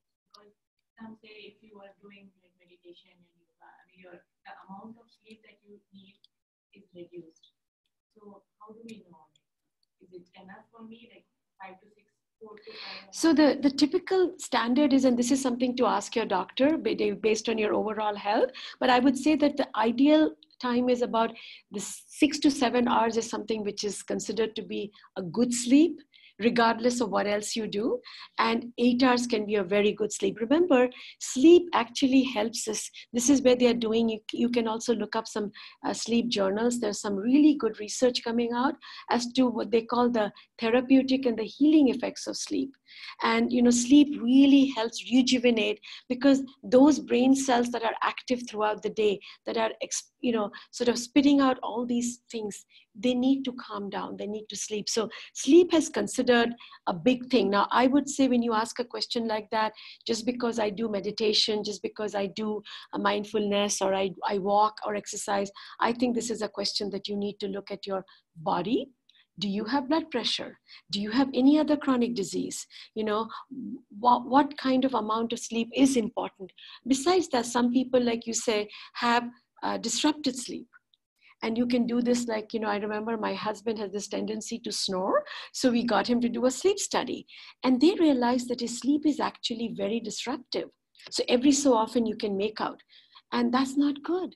So again, this is a clinical question to be asked, but sleep does help in cognitive therapy. I mean, cognitive therapeutics, yes. Okay. So then healthy eating. Yes, please. So on the previous chart, you said don't take naps during the day. Yes. I've done a lot of recent reading that says it's good. Beneficial to take 10, 15 minute power naps and so on. So how do you reconcile this? So again, so the reason that is said, here's the thing. If you look at the research that's coming out now, what tends to happen is that older adults, if they take naps and their metabolism is already slow, remember, this is more towards the older population, then they have a tendency of not sleeping at the right time because they tend to doze off. And I think that there is a correlation with, people dozing off in the middle and the kind of continuity of sleep. But on the other hand, if you're someone who's used to these power naps and that is good for your system, which is why it is it's a very unique question to be asked. So one can presumably interpret that then saying that if that takes away. The daytime nap takes away your ability to sleep at the right time and sleep well through the night, then you should avoid the daytime. That's a good way to say it. And I'm just going by, the recommended, kind of algorithm that we talk about. And, again, many people just need that half an hour, and our culture is such, like in India and Mexico, they're just used to that. Yeah. Yes, yes. After the meal. Yes, yes. And one of the things that, and then that is one of the reasons why there is a huge predominance, because I'm, married to somebody from Southern India, this whole syndrome X is so prevalent about that whole, the trilogy of diabetes, hypertension, and cholesterol. So again, not to discount what is a good habit, but I think that if you're moving forward, if you're focused on good sleep, again, a good question to maybe monitor and see, do you feel refreshed when you wake up? And what can work for one person, Mukund, may not work for another person. But, we are going towards people who really have disrupted sleep. And that can be a damaging thing, because when you're looking at the big picture, you need to look at all these factors. I think my personal experience really not stressed to physically work out. Like, go for a hike, a run, then you get a sleep. That is the most enjoyable sleep. Of course. Sleep simply rolling on the bed, like, right. You're sleeping, but right. not sleeping. Right, right. But this, like in the sleep, you feel like the hormones releases. Right. That is the best, like, Excellent. They say, like, as if you have a glass of wine, and I don't drink, but you feel like that. Relax, your body relaxes, like kind of rest. Very good. Physical activity. Yeah. Very good. I love that, what you said. That's a great tip to share. Remember, these factors are all interrelated. All of them are. Exactly. And, remember, we are all, the reason for even today's getting together is when you talk about successful aging, all of us, not everything is going to work for all of us, but overall, the big picture is an important. Now, this is an area that I think that we are losing because so many people are not socially, engaged anymore. Our older adults are kind of very, very isolated, and it's a huge matter. So from our social perspective, from medical perspective, this is a huge loss. Most of my patients, when they get into a facility and they are isolated, they kind of really plummet. Moving away from a family is huge. I wanted to take a quick minute. I'm part of a collaborative research we're doing, and I think I've shared this incidence in the last meeting, so Mukund may know about it. We are testing populations in Japan, in Mexico, India, and in the US, and we're looking at patients with dementia. And what we found is that with the same level of dementia, like the same kind of mild or moderate and all that, people in Mexico and India are doing so much better. I think you know the reason why. And I recently have an aunt that clinically got diagnosed with dementia because she went to the hospital after a fall, but she does not show any such. She does not show the behavior. She's still living in a joint family. She still gets up and fights with the servants and the maids and and they're haggling over the price of the milk and the butter and the, all of that. And people are coming every day. She's engaged with her grandchild. That is such an important part of day-to-day life. And if I look at the same person with the same diagnosis and I look at them in an isolated community, they show so many more signs. So social engagement, because every time you talk to someone, you're concerned. Like when I walked into this talk, it was about giving back, learning, asking, understanding. Not only is your brain working, but you're connecting. So social isolation is now today the #1 topic that it has reached CDC. And CDC is the Center for Disease Control. And what is happening is they are finding the 2 diseases that have made it to the top there. One is for young women, postpartum depression, and the other is social isolation. They're realizing that a lot of the illnesses are coming up. So anytime you can do anything in terms of this horrible syndrome, I would say do something, because even getting people together for a prayer, for an exercise, for a lecture, for something, but social isolation is important. And I think, the other thing, Mukund, that you and I keep talking about, because I do talk to a lot of individuals who are aging in the United States. They grew up in India, but they've moved here because their children are here, a son or daughter or whatever, and this is not their central place. They don't know where to go. They're home most of the time. They report severe stress in terms of social isolation. They don't have the transportation to go somewhere. They don't have the people to talk to. They don't have the grocery store to walk to. They don't have people coming to their homes. So this has become a huge correlation, and many people show what they call pseudo dementia, that is, kind of behavior that is not dementia, but is coming because of social isolation. So I would really request you as pillars of whatever, you go to build, that you be aware of this and maybe create infrastructures to help this. Prevent injury. One of the reasons why brain disease is becoming such a big part of football and all of this is that the injury, any falls, all of these add to problems. So overview, I want to end. These are all the things, and this is available in your PowerPoint. These again together what I've just discussed. So healthy aging starts with healthy behaviors. And one of the things I've done is I've created what I call a toolkit. If any of you are actively helping somebody who's aging or want to work in this field, this is like a toolkit to start with, because it just doesn't start sudden. There's always a sign that something is going wrong. You can use this toolkit. And one more thing I wanted to show you, helping families with dementia. If you do come up with a family that is struggling with this, I have written out a few tips, because this is a disease that is very different from anything else. And suppose a typical dementia patient will come in, like I have a patient, every evening you get worse in the evenings, because that's when the twilight zone, it bothers you. She will ask, I need to go to my husband. Her husband has passed away 10 years ago. But if you tell that person, your husband passed away 10 years ago, what are you talking about? They're going to react very badly. Because the logic is gone, the judgment is gone. So what you can do is you can say, let's go for a walk.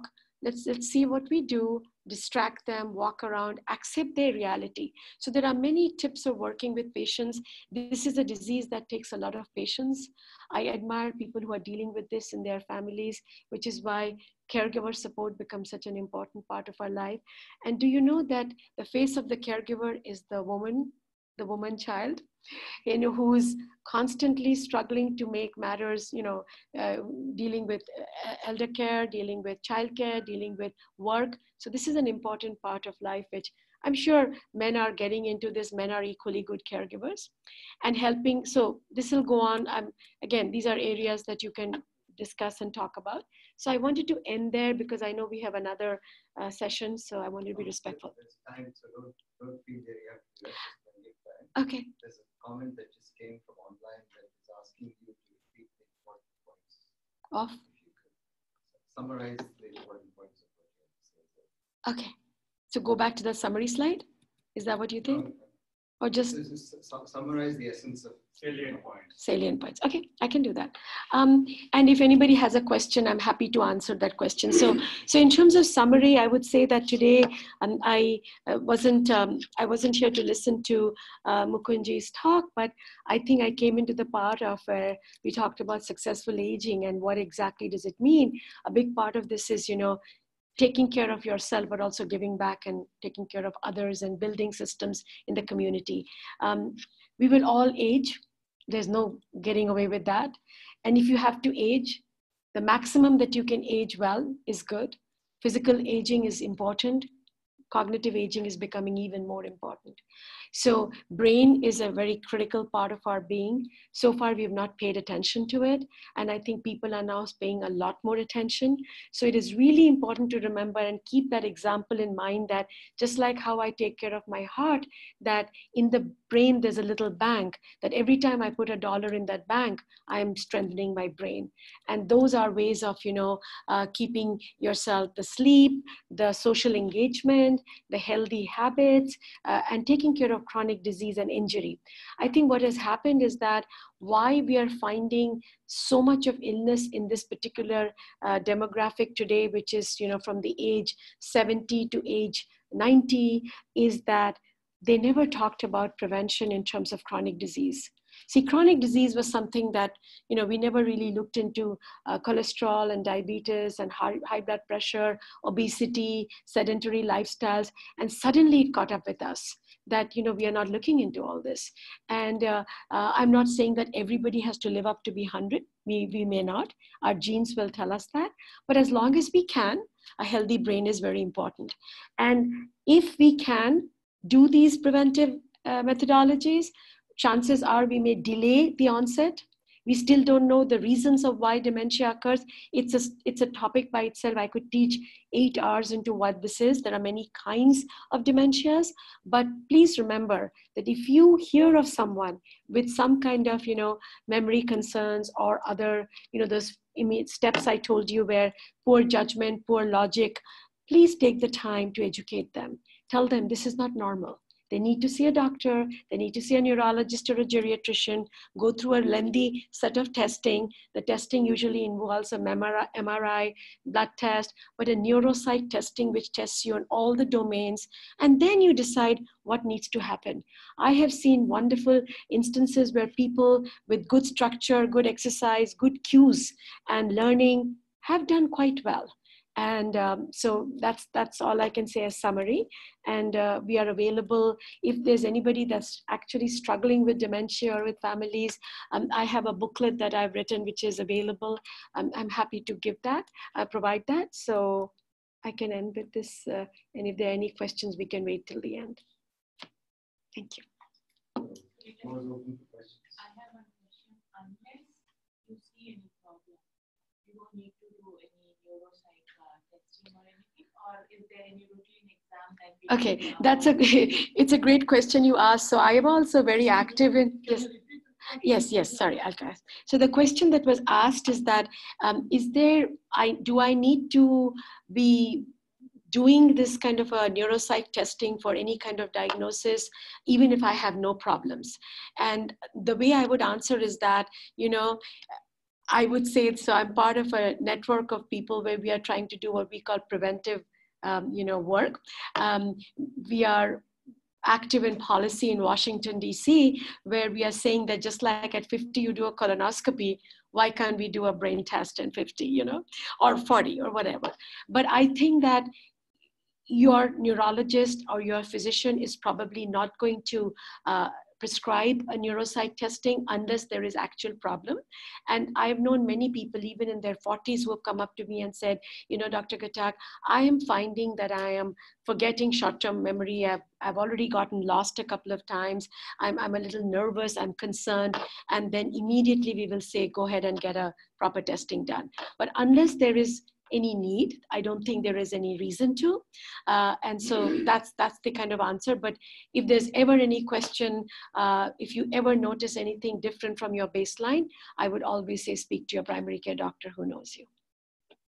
But in that context, you had mentioned earlier there are 3 or 4 or 5 signs that we non-clinicians can look for. Yes. That should alert us. Yes, right? absolutely. So maybe that is one approach, to be aware of what those Signs are. Right. About. And if you see that start to Is that a fair? Absolutely. So we have in this PowerPoint, if you look down, or we are happy to provide, is what we call, like, you have the warning signs of heart disease, you have the warning signs of cognitive problems. So some things could be like forgetting short-term memory aspects. Something could be balancing a checkbook, which you could have done before. Something could be like losing your way, or could be just lack of decision making situation. So all of these, and typically what will happen is that you may not notice them, but someone else may notice that in your family, or you may notice that in a parent. And typically that's what happens in most of our people who are in this field, where somebody comes and says, I've been noticing these changes in my parents and they were perfectly fine up till now. Now, sometimes it could be a vitamin B deficiency. Sometimes it could be that they are just not well. There's been some other infection. It could be many things, which is why we always want to have a doctor do a basic screening. Sometimes depression can cause, in the hospital setting, depression and dementia can be sometimes, interconnected. So yeah, it's all of that. You have So that is an important, good question you asked. So up till now, the medications that came up many years ago, there are only 2 or 3 available. Aricept, Namenda, they are the only ones still available. We lost 3 very important trials in the phase B trials, because somehow this is we are just not getting the breakthroughs. Everybody's trying hard. So many centers are working on this. We still haven't found it, but many people are talking about it. But what they are talking about is trying to prevent, trying to kind of get ahead of it by, not adding more injury to the brain, so that, there are other problems to it. But So medicine for Alzheimer's? so the medicines that are available right now are pretty much, what they give you for when somebody is diagnosed with Alzheimer's, which is called Aricept, and that's a generic name. And but other than that, there are some others that have come along, but nothing has happened, nothing has hit the market in the last 15 to 20 years. But there are medications for behavioral problems. Like if somebody with dementia has behavioral problems, then there are these other kind of medications that a physician will give. But so far, the treatment is somewhere in the horizon. We don't know yet. Everybody's racing for it, yes. Is it the reason because it's wide spectrum and, it's not easy to figure out what is the exact reason? The reason. Honestly, Like generalize. right. There's so much of research. If you're interested, there's so much of research going around inflammation. People are talking about inflammation. That is a huge area of research. Many people are talking about, it is something where I attended the World Congress on Alzheimer's. It was just staggering the amount of research that's coming out. But today, for the lay person, we still don't have. There are some really good MRIs that are available that people do so that they can get an early understanding if there are changes in the brain. But again, all of those are expensive. They're all, start with the physician and start with the neurologist. Is it hereditary? If somebody has in the family, so, right. So for example, with Alzheimer's, there is a familial trait to it. So it does continue again, not in sometimes it skips a generation, but there are so many other kinds of dementias as well. There is, this whole Parkinsonian dementia, alcoholic related dementia, then you have vascular dementia. There is a very complex thing called the Lewy body dementia that is becoming very common. So it's just the gamut. But what people most prevalent is Alzheimer's. Yeah. I have a question here online. Can you hear me? Yes, please. Yeah, most of the normal old people, as they get older, they get less and less sleep. Is there a reason for that, or is some research being done how we can improve on it? So the question is that as old people get older and older, there seems to be a problem with sleep. And you're absolutely right. Sleep by nature, as you get older, sleep by itself tends to get less and less. And many people, some call it because of anxiety, some call it because, they have to wake up many times to go to the bathroom. There are so many correlations that are there. They try to restrict water in the evenings for people with overactive bladders. Then for some people, some of the medications can counteract that. But sleep is a big part of the syndrome of aging. And the way we answer this question is we say that if it is really disruptive, it is important to speak with not only a primary care physician, but a geriatrician who understands the big picture as to why is it that your sleep has reduced and what are the reasons. And I know for a fact that when I sit in on these kind of meetings, we look at medicines that might be causing the problem, the number of times the older adult wakes up, and but also in terms of physiology, sleep does tend to get lesser and lesser as you get older. Unfortunately, there's not much to be done.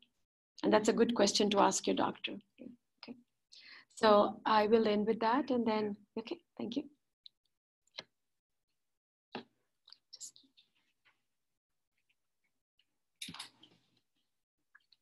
So, thank you, Rita ji. We will take a short break for next 20 minutes. Reconvene at 3:25. 20 minutes? Yeah. Because we started late, so.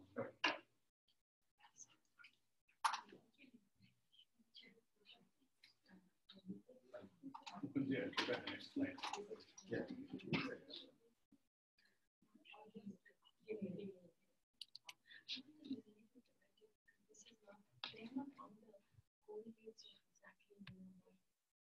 Yeah, oh no, hi. My goodness, I'm connecting with your pages. It's a bad time.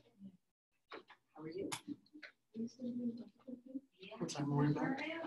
3:25. Do you know if there's anywhere I can get batteries? Pardon? Do you know if there's somewhere nearby I can get batteries? Rajgar, is there any way we can get some batteries? He's asking. Yeah, you can get 20 minutes. I can just drive there and get Whatever works. I can go get it. maybe I need it here.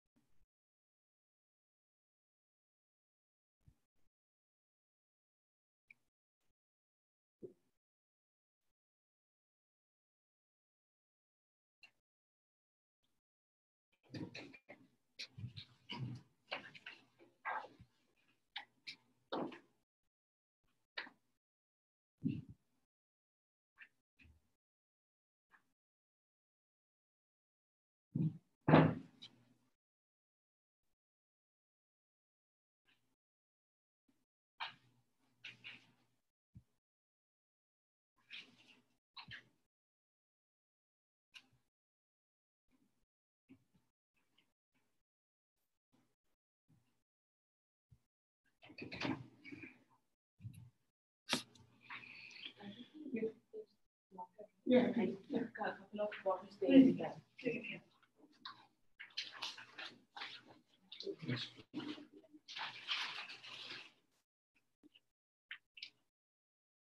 So I went to Vipassana finally. Oh, you did? Yeah. Oh, how was it? Nice, right?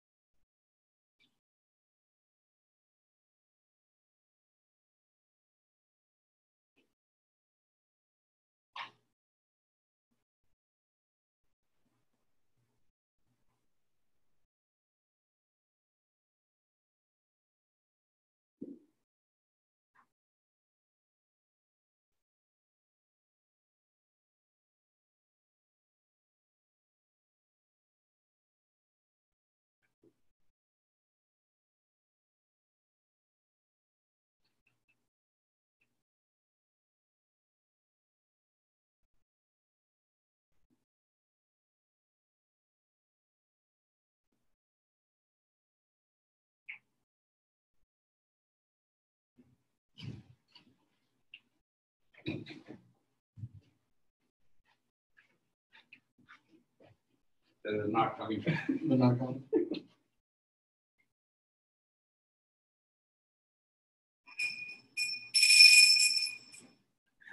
This is the only way To call them. They're not coming. Take them. On the online. 14. Yeah, Raj just sent the attendance. You love it. Does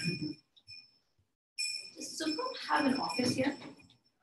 No offices in the we ever will. Did you guys want one? I brought water. Here. I just want one.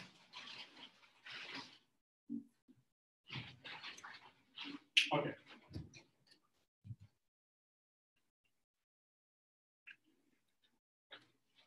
No, we've never had any offices.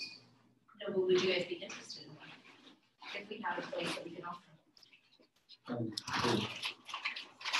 we're doing now, No, but for meetings or like you guys coming together, a location. we have some spaces we need. Okay, Mukundji. Dedicated group together. Yes. No, I'm just offering.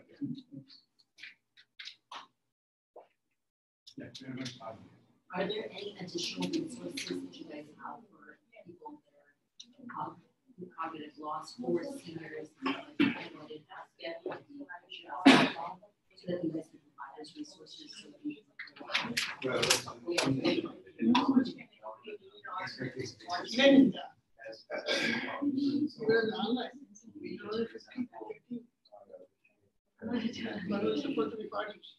Again, enable them to get connected with understanding what's exactly needed and then make that. Very good.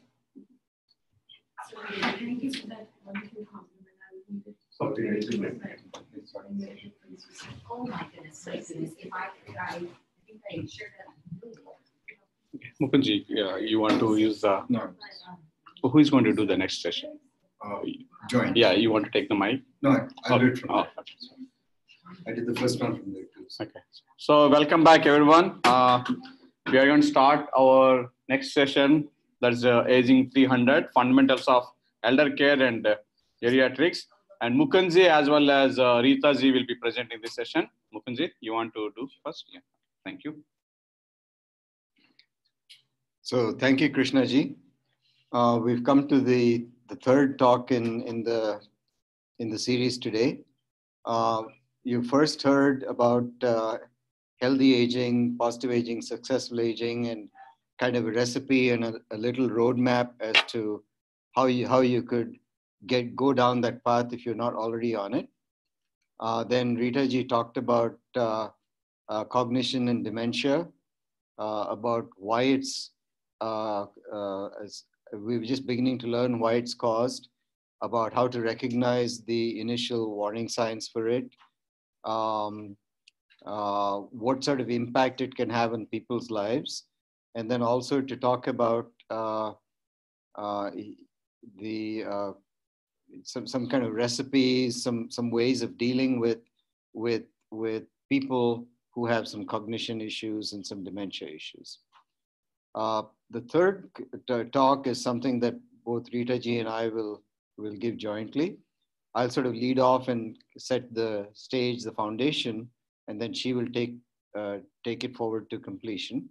And what we're going to address is in this next talk is understanding that as people get old, they need care. It's a general topic of elder care.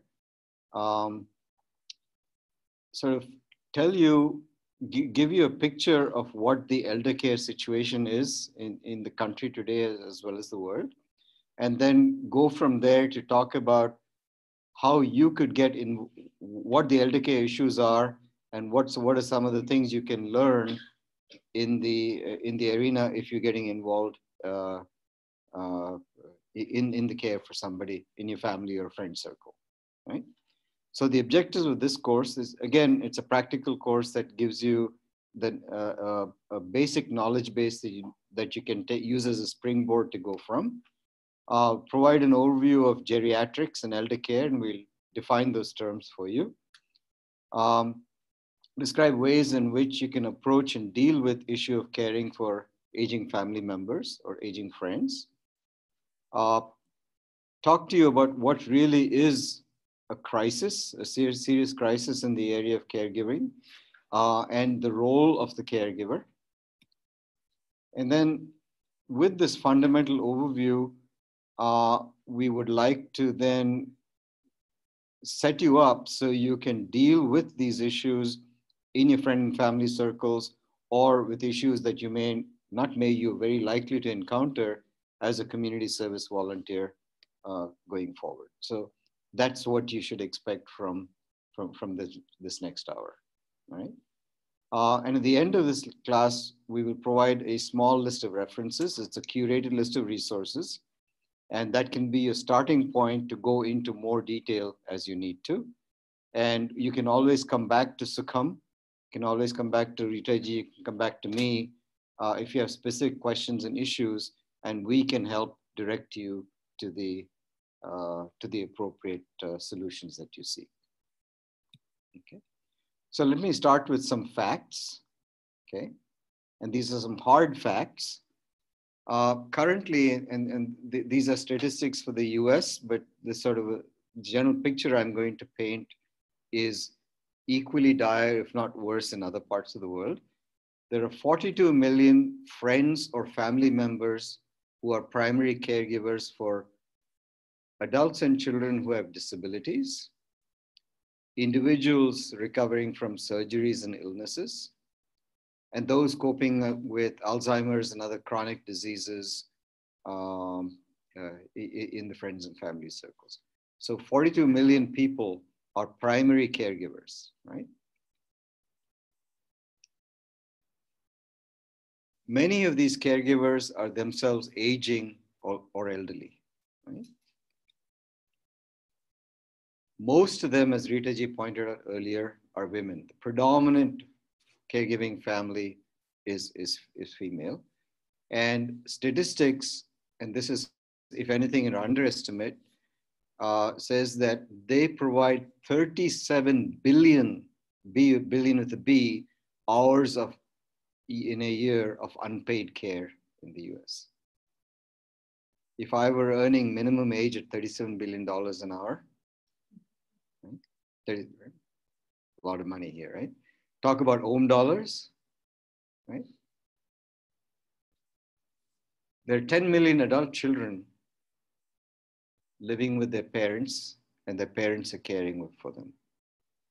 Children in their 40s. I got a call from in Sukhum last year for a lady who had moved to California, this area, from another location.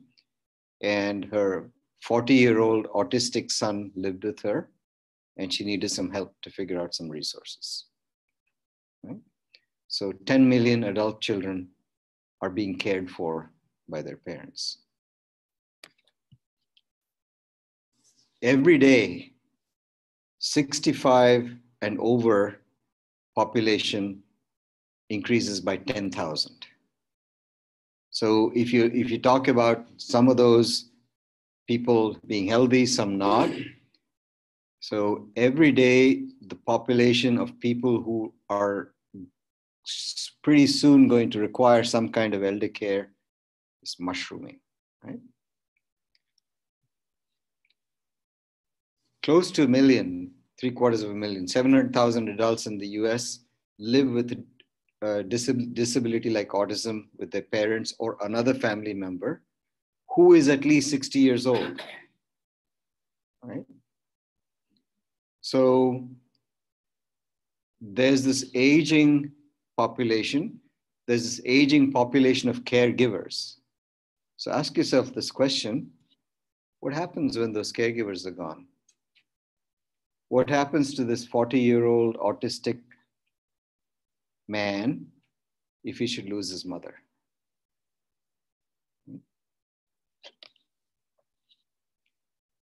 Rita ji talked about Alzheimer's and dementia, right? Alzheimer's disease is expected to triple by 2050, right? 10 years ago, it's about 4.7 million patients. Right now, it's touching 6 million. And by 2050, there's going to be close to 14 million people with Alzheimer's. It's currently the 6th leading cause of death, according to the CDC in the US. Not Alzheimer's itself, but Alzheimer's related.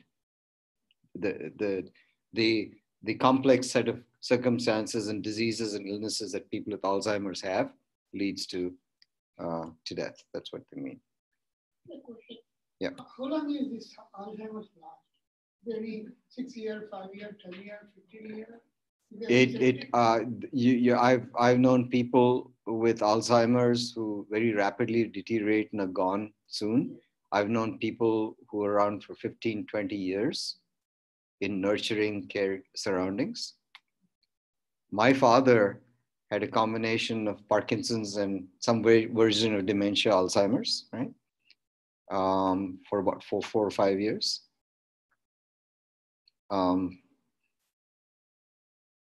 There's no statistics around. There's no number like that. But all we know is that it generally affects people who are older, but there's also what's called early onset Alzheimer's, where people can get Alzheimer's in their 40s and 50s. So if they're physically healthy, their lifespan could be another 40 years, right? Rita ji mentioned the statistic, 15% of people over 70 has some kind of dementia. In fact, if you live to be 90, there's a 1 in 2 chance, 50% chance you'll have some kind of dementia. Those are the statistics that we have.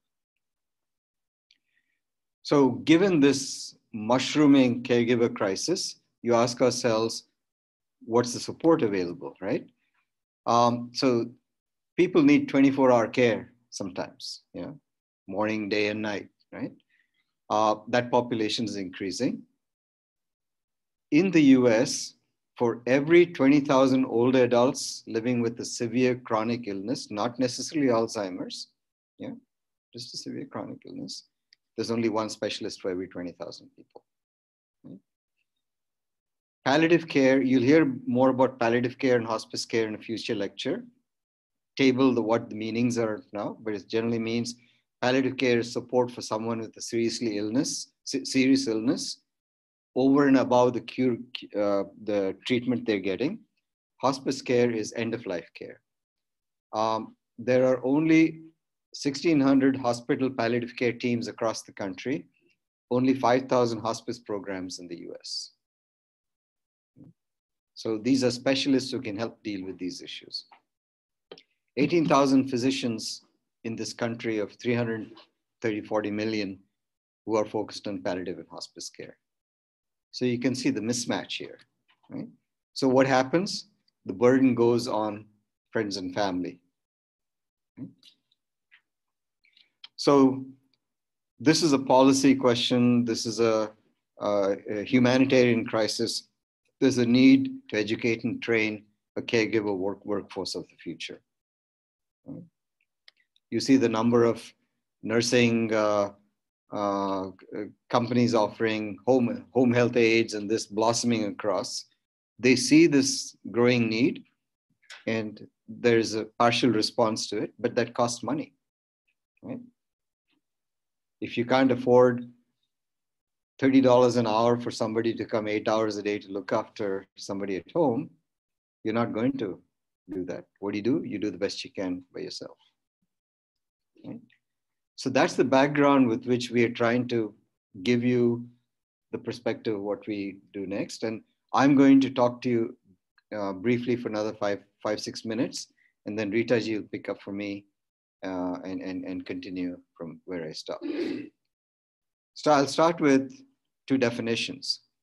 And I think it's important to understand these so that you understand the dialogue and discussion that goes around.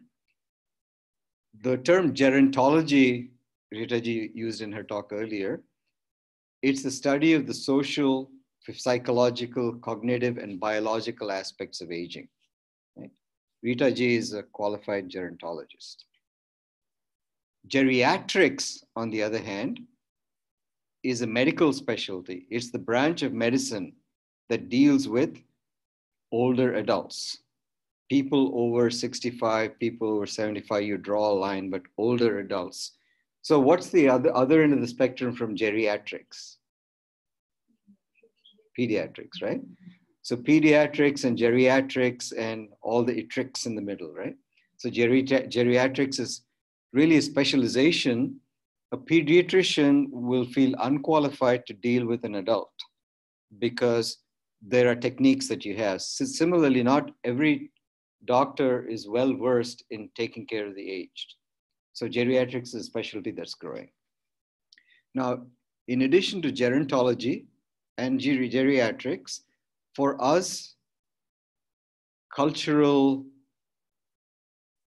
minority cultural group in a country like the US, gerodiversity is a newer term, but is an important term that you need to sort of think about.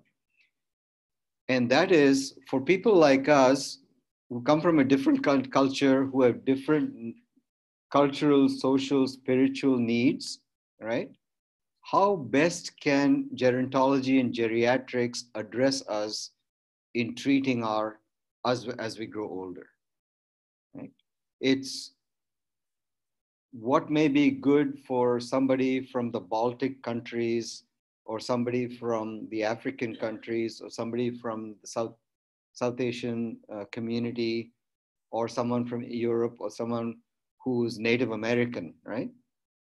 They're all different needs that you have to understand if you're going to be able to treat the whole person. And you'll notice that you'll see, especially when Rita ji talks, that elder care, geriatrics and all is a multifunctional approach to taking care of the whole person. So gerodiversity, looking at the multicultural approaches of aging, is important so that understanding the ecosystem in which they live. We living in the Bay Area is different from us living in some town in India, right? So taking care of the context of our cultural heritage, social environment, family system, the relationships that are important to us is very critical in how we teach.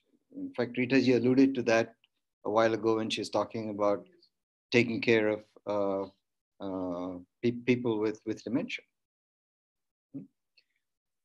I'm going to quickly go through what is defined as the 10 cardinal principles of geriatrics. Just so I'm just going to go bullet by bullet. I'm not going to go into too much detail. Rita ji will allude to some of these. She already mentioned this. One slide, and I told you this at the outset, right?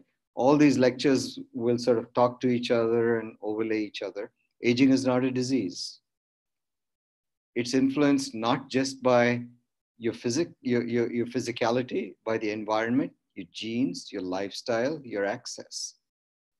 If you have good access to clean water, medication, you're likely to be more successful aging than if you're going to have to stand in a queue of 500 people at a tap to fill a plastic bucket once a week for water for your home.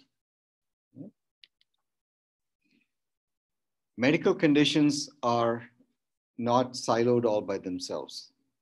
They're commonly chronic, they're acute, you have flare-ups, but there are multiple conditions with multiple factors in defining each one of them, right? So if you go to a specialist to treat problem X, and that specialist does not know your history, he or she is less likely to be able to treat you well than by understanding the whole thing. We talked about healthy aging. What did we say? Functional ability is one of the key points, right? So functional ability and quality of life are critical outcomes for a geriatric intervention, for teaching somebody. This is one of the issues, is that if we could have figured out some problem early enough, diagnosed it early enough, we could have prevented it from becoming a problem, right? So reversible and treatable conditions are very often undiagnosed or underdiagnosed, and very often not just undertreated, untreated, because people just don't pay attention to things or don't have access to care or can't afford it. If I have to decide whether I should fill my prescription medication or buy my groceries in a week, and believe me, significant number of people, we are privileged not being there, have to face that reality, right? And then I've mentioned this before: social history, social support, what kind of quality, what kind of support you have at home, what you like, what you don't like, are all essential things that a geriatrician needs to know in order to manage your condition well. Right? Rita ji already talked about this.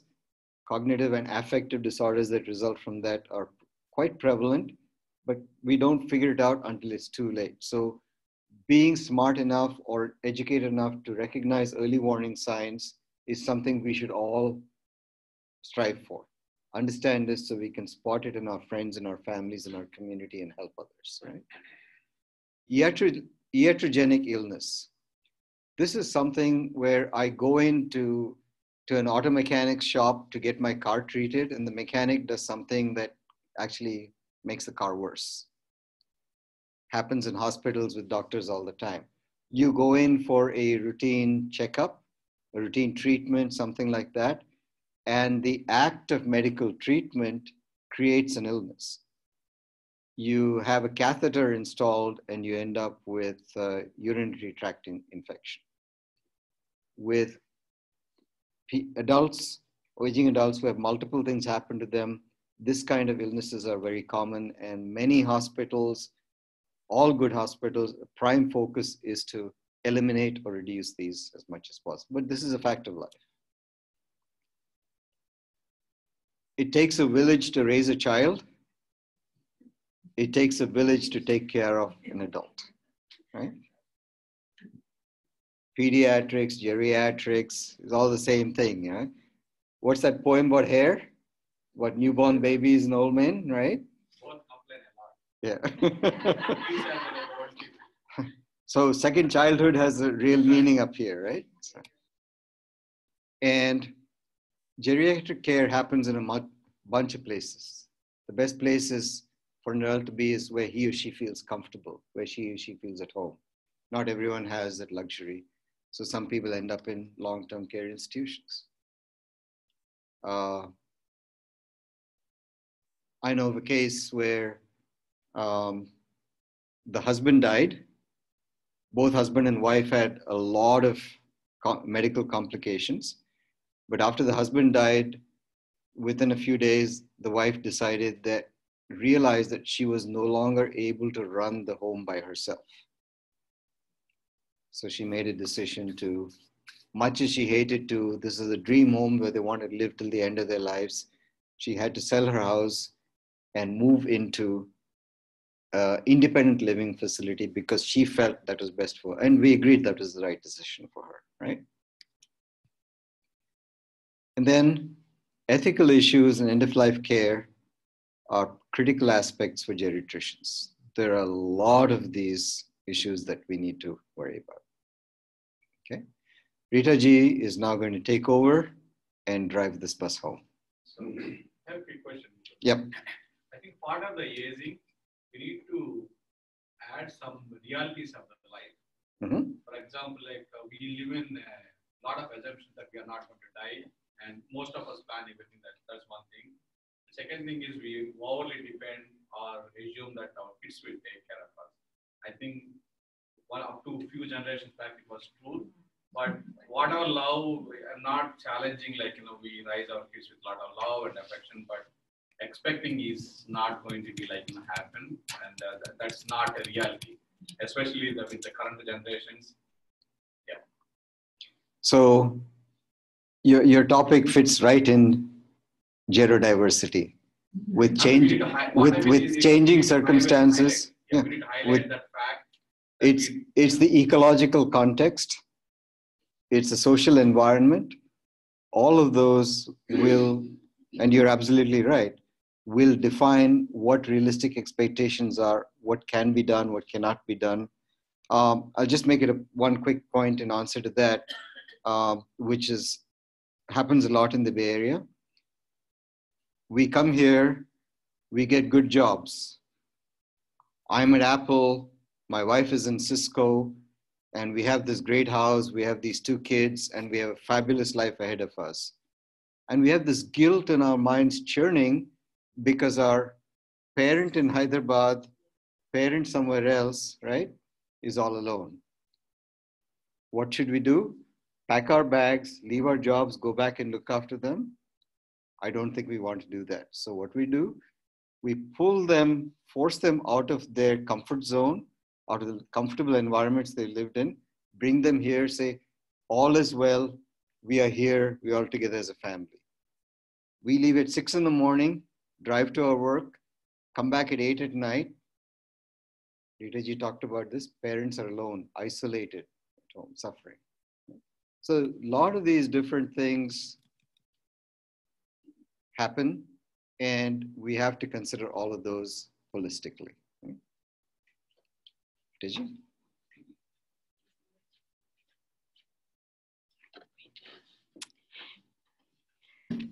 As always, so great to hear from Mukundji, because he's got so much clarity of thought. So I just thought that the other thing I also want to say, that as part of this skill building, the ethos of this class is also to be able to draw upon your own creativity. I think just today, while we were in that break room, I talked to 2 wonderful people in the audience, and they have figured out some ways of dealing with this. So I think that to your point that we are in a very different demographic, and I'll just share this one point since you raised this.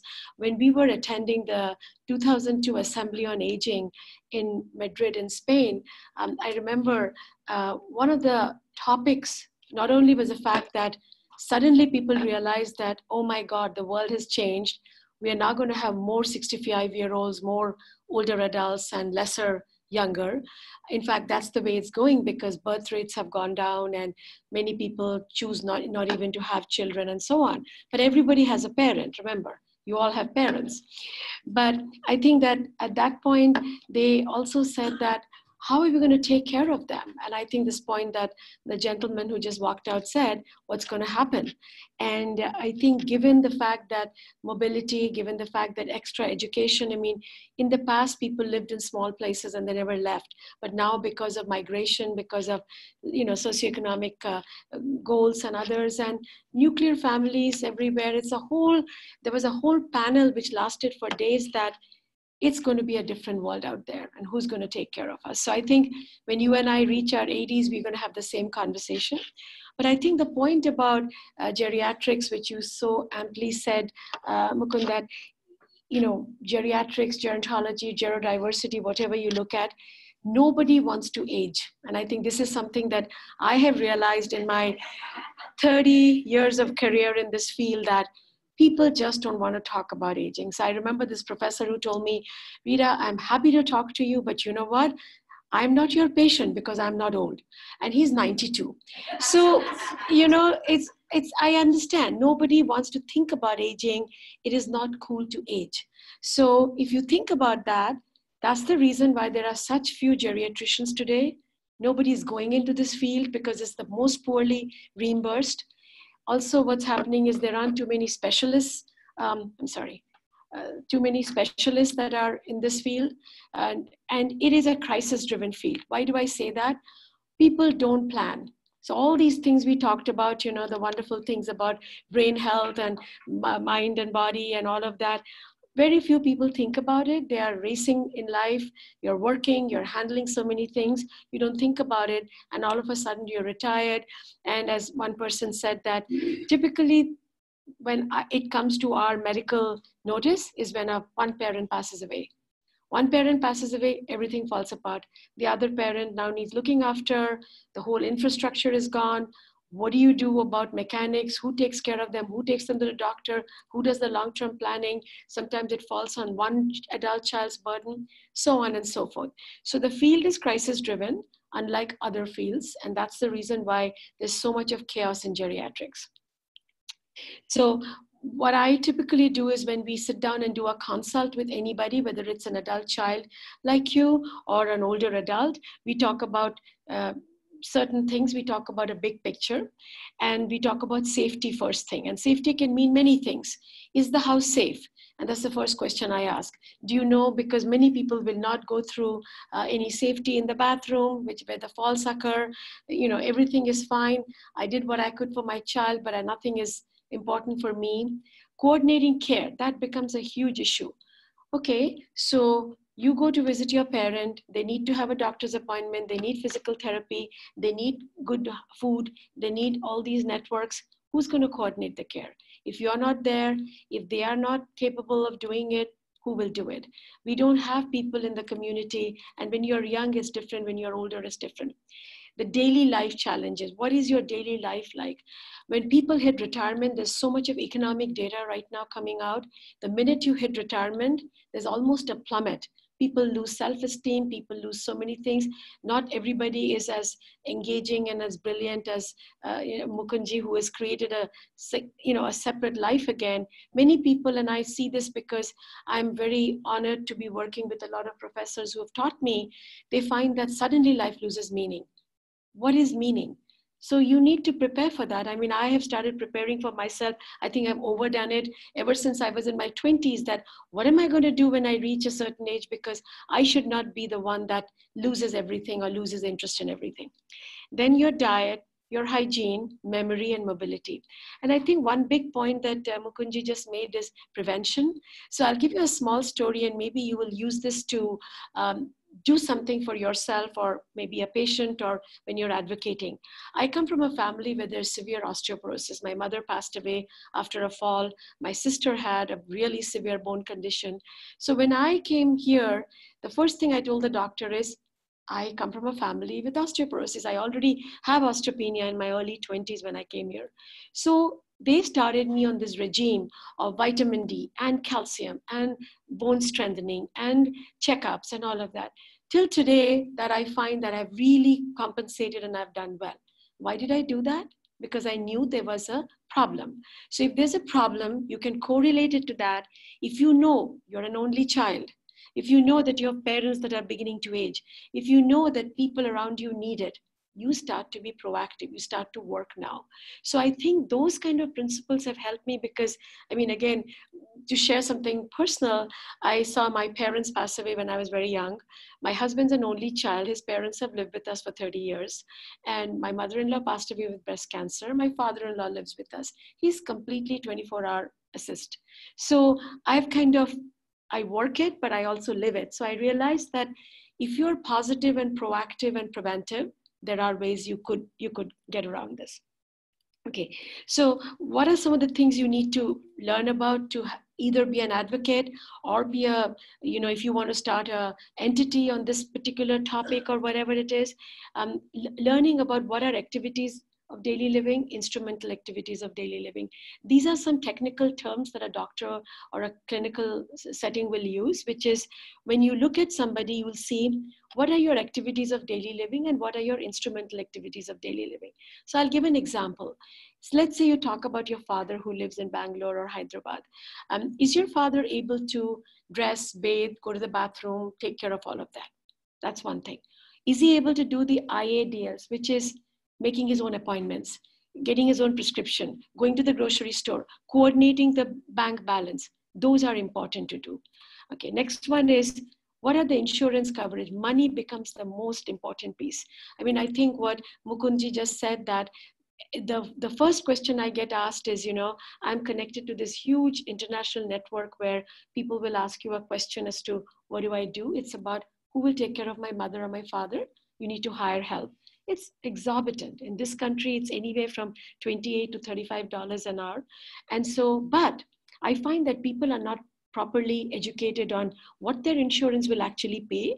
What are some of the community resources that you can actually have? And that's a lecture by itself. So always important to find that out. Not only here, I'm not sure there are too many community resources in India, but things are actually building. Setting up a network of care. What do I mean by that?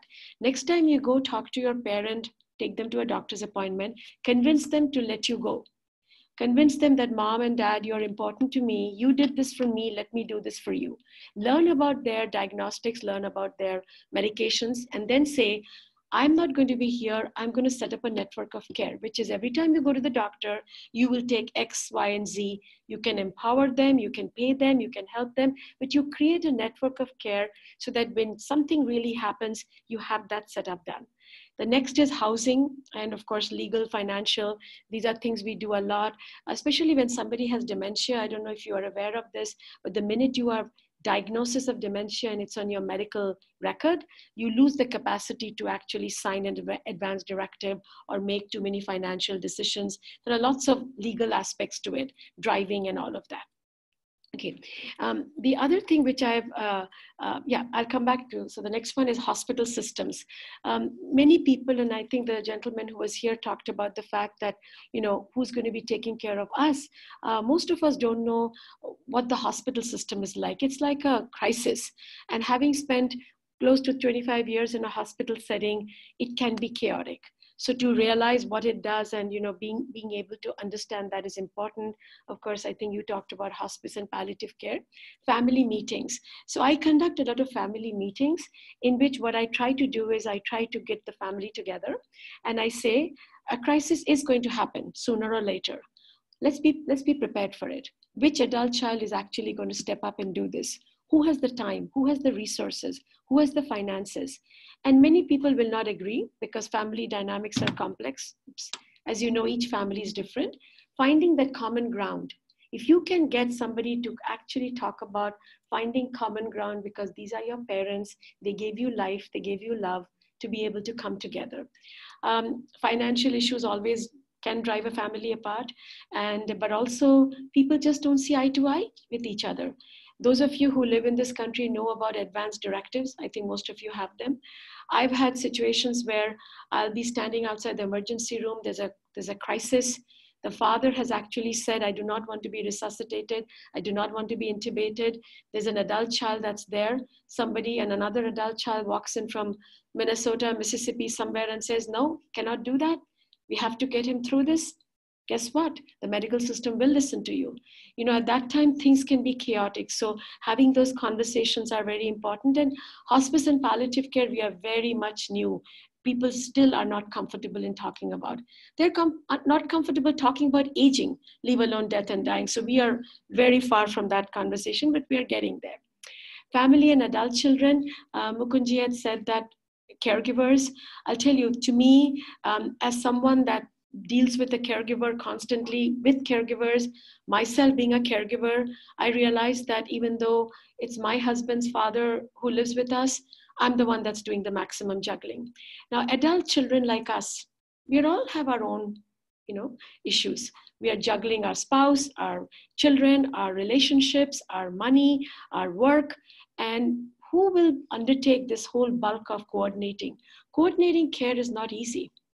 It is not easy. I mean, you take an example that Mukundji said about going to a hospital. I'll give you a simple example of this patient that I'm working with right now. A simple fall in the backyard caused a hip fracture that caused them to go to a skilled nursing facility. While coming back, they need some caregiver. They don't really have the money. So they need to figure out a plan as to who's going to come and help them. Half the time, there's no food in the house. Who's going to bring the medications? Who's going to help with mobility? There are multiple pieces. It really takes a village. And you see, the whole society is geared towards youth. It's geared towards active vitality. So aging kind of gets pushed away. Now, ideally, in my life, I would have hoped that we would have social systems whereby if there is a reason, if there is a problem, people will arise to the occasion. Why not have like a Red Cross for older care where somebody reaches out and says, I'll do this. It's actually quite scientific. I mean, those of us who've done this, it follows a pattern. You have to give the maximum attention when there's chronic illness and then set it up, set it up, set it up. It's not bad. And I think we've been able to do a lot of safety education that prevent a fall. And that itself is a big education. Health system changes. Again, when you go into a hospital, it's chaotic. You must understand the difference between acute illness and chronic illness. So most of America and most of the world actually is not dealing so much with acute illness, which is like a sudden heart attack or a cancer-related problem or a stroke, or a fall, but it is chronic illness. How to manage that day-to-day, obesity problems or arthritis or diabetes or heart disease or hypertension. And then something which is very common here is this whole handoff.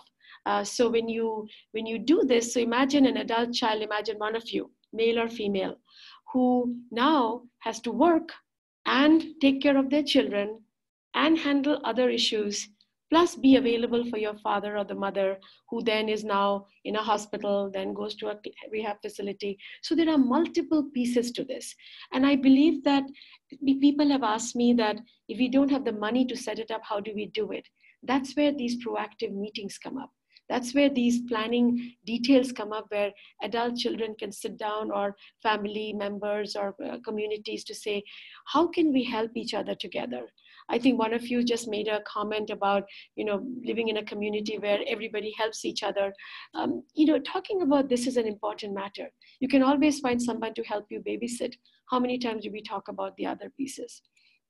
So these are some of the proactive planning areas that I teach about, where if you can create these buckets, not only for your parents, but even for yourself, making sure you have all these health, safety, housing, care, legal, financial resources, insurance, and community. And I think it's really, really important to start early, so you kind of have your own plan. A lot of us are now talking about aging in place, which means the house we live in, we want to continue to live there. Do you have that set up? As you get older, most people do not want to go to facilities, they want to live there. Do a financial check. Think of the number of years your parents have lived or you are going to live, and calculate, Calculate and say, do you have the money to live? Put aside some money for care. Buy long-term insurance. Sometimes that really helps. You can afford it when you're healthy. You cannot afford it when you're ill. The caregiver, anyone can become a caregiver in a fraction of a minute. You can be a perfectly happy-go-lucky person. All of a sudden, parent calls or a spouse calls and you become a caregiver. Caregiver occurs across all settings, hospitals, clinics, nursing homes, and ultimately end of life. Now remember, this is the area of research that I'm actually working on right now. We are publishing on this. So think of me as the caregiver. I am helping my father-in-law every day, taking care of him. Now, as he changes, I also change because my burden gets heavy, my life gets complicated, I may also have problems. So all this while we only thought about the patient, we never thought about the caregiver. But the caregiver is also, as Mukundji said, aging, is moving on that transition path. That trajectory is affecting us also. And many people, many caregivers will have a acute incident, research shows, before the parent will, because of the stress. We are managing too many things, okay? The caregiver stress. So sometimes what I do is when I work with an adult child, I let them understand, like that weighing scale, what is good in your the scale? What are the wonderful things that are happening? What are the negative things that are happening? How do you balance it? To be able to give, you have to receive, right? So how do you receive that? Whether it's through meditation, whether it's through happiness in some other way, but just also what we are talking about, resilience. Do you have that resilience within you to do that? You cannot be feeling, upset and angry and then try to provide nurturance and care. It somehow doesn't work like that. And sometimes you just can't do it. I mean, you have to be realistic and say, this is not something that I can do. Learning about your community and other networks. And this is probably the last slide. So when I do a talk, and most of the times it's adult children, I talk about first find out who you are, learn about yourself, figure out your negatives and your positives and what are your goals. Try to express them. What is my goal? What else do I want to do in life? Are you task focused? Are you emotion focused? Are you avoidance focused? There are some people I know who will never think about that last, I don't know what's going to happen in the future. They don't want to talk about it. So you could be in any of these categories. You figure it out yourself, figure out that kind of activity for yourself. Engage in preventive factors, imbibe successful aging. Everything that Mukundji has taught you today, everything that we learned about health, mindfulness, learning about life. You can't stop aging, right? Just because it's not cool, you're not going to stop aging. You are going to age. Ask questions, family meetings, common ground, and seek help. I'm going to end with one thing which I did not include in my slide, but one of the books that I'm writing, it's sort of a group of interviews that I did when I first came to Stanford. I interviewed a lot of my professors who were there and now that time in their 50s, 60s, and 70s, and some have passed and now they're in their 80s and 90s. And I asked them a question about what would you do in the future and so on. And I went back and I interviewed some more of them. And most of them, when I asked them, what would you have done different? Do you have any regrets? Practically all of them said, I wish I had talked to my family about aging. I wish I had included them in this process. I wish I had had a much more community, approach towards this, because you can't do it alone. You really need societal. So I'm hoping that, through Sukham and through other entities, not only are we doing all these wonderful things with data and, artificial intelligence and the Silicon Valley, what it is, but we are also creating the infrastructure to age gracefully. I'll end with that.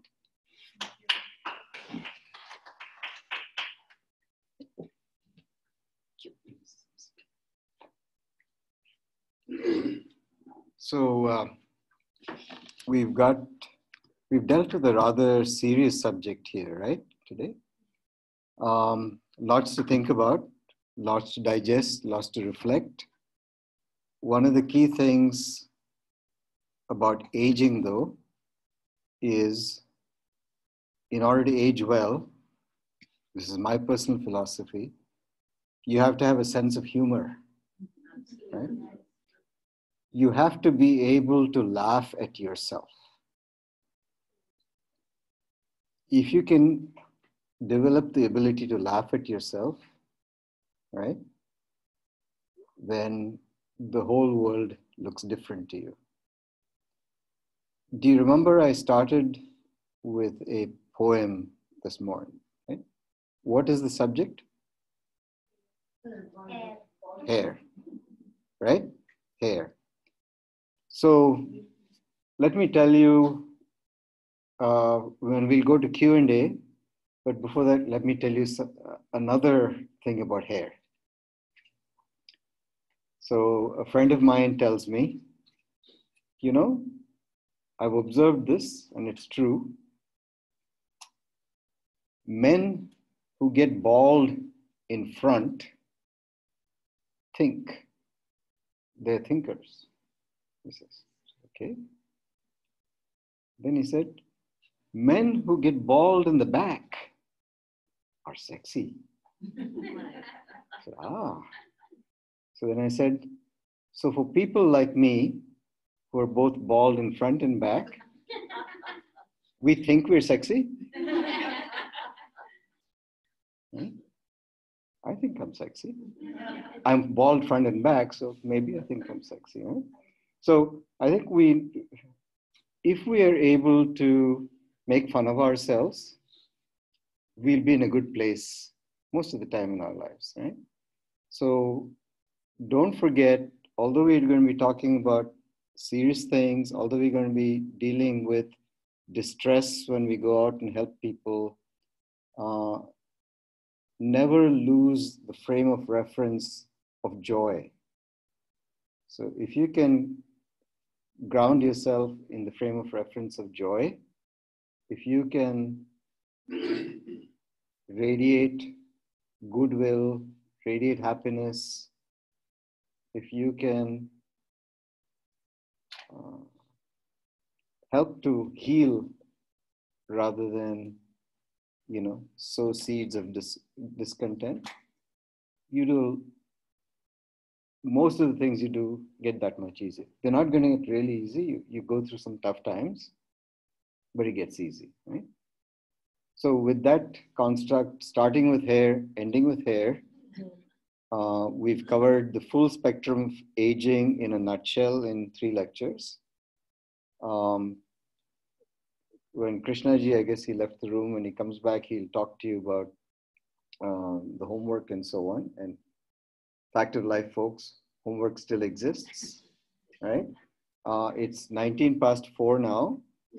We have some 20 minutes or so left for Q&A. And so, before Q&A, I would request both of you to tell us about the $1 project. Well, I don't think right now, Rita ji is not involved in that. I had a discussion with Kailash ji about it actually earlier. And if you wouldn't mind holding that thought, Kailash ji is still recovering from a serious acute illness that he had. I think we're all fortunate that it was really bad thing that he went through for a few days, but he's back on his feet, he's back home, he's out of home care and getting strength. And so within a week, we'll address that. But I just want to particular to this. Again, I think we want to discuss the $1 projects in the construct of the whole $1. Rita ji is not involved in the $1 project, so I think it's better while she's here, if you don't mind, that we talk about where we can draw on the resources. So both online and in the room, we'd open it for questions. If you don't have any questions, we'll just move on. Krishna ji will start the next part of the show. But before we get too far, I do want to thank Rita ji again for coming today to help with this series. You notice that all our slides are branded with Sukham. So you'll see a few more Sukham groups go through here. Sukham and HCI have a strong partnership together. And we'll be teaching courses on palliative and hospice care. She talked about advanced care planning. We'll do a 2-hour lecture on advanced care planning, medical care for people over 50, those kinds of things. So you'll see more of Sukham. But are there questions that we can address now? How much focus in from all that you're saying, one thing is very clear that more and more people need to understand about their own aging and what they need to do to prepare, which makes it easier for the caregivers to, right? That is our philosophy, absolutely. Yes. Because I think we need to approach it head on rather than Just 1 second. Can people online hear the question being asked in the room? No. Okay.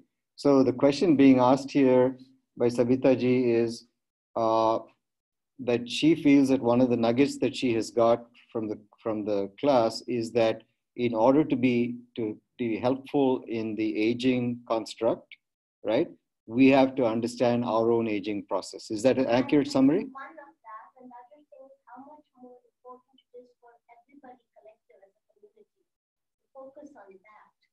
Because it's like anything, like preventive, like we say exercise is important. This seems to be such an important thing today, particularly when more people are approaching that.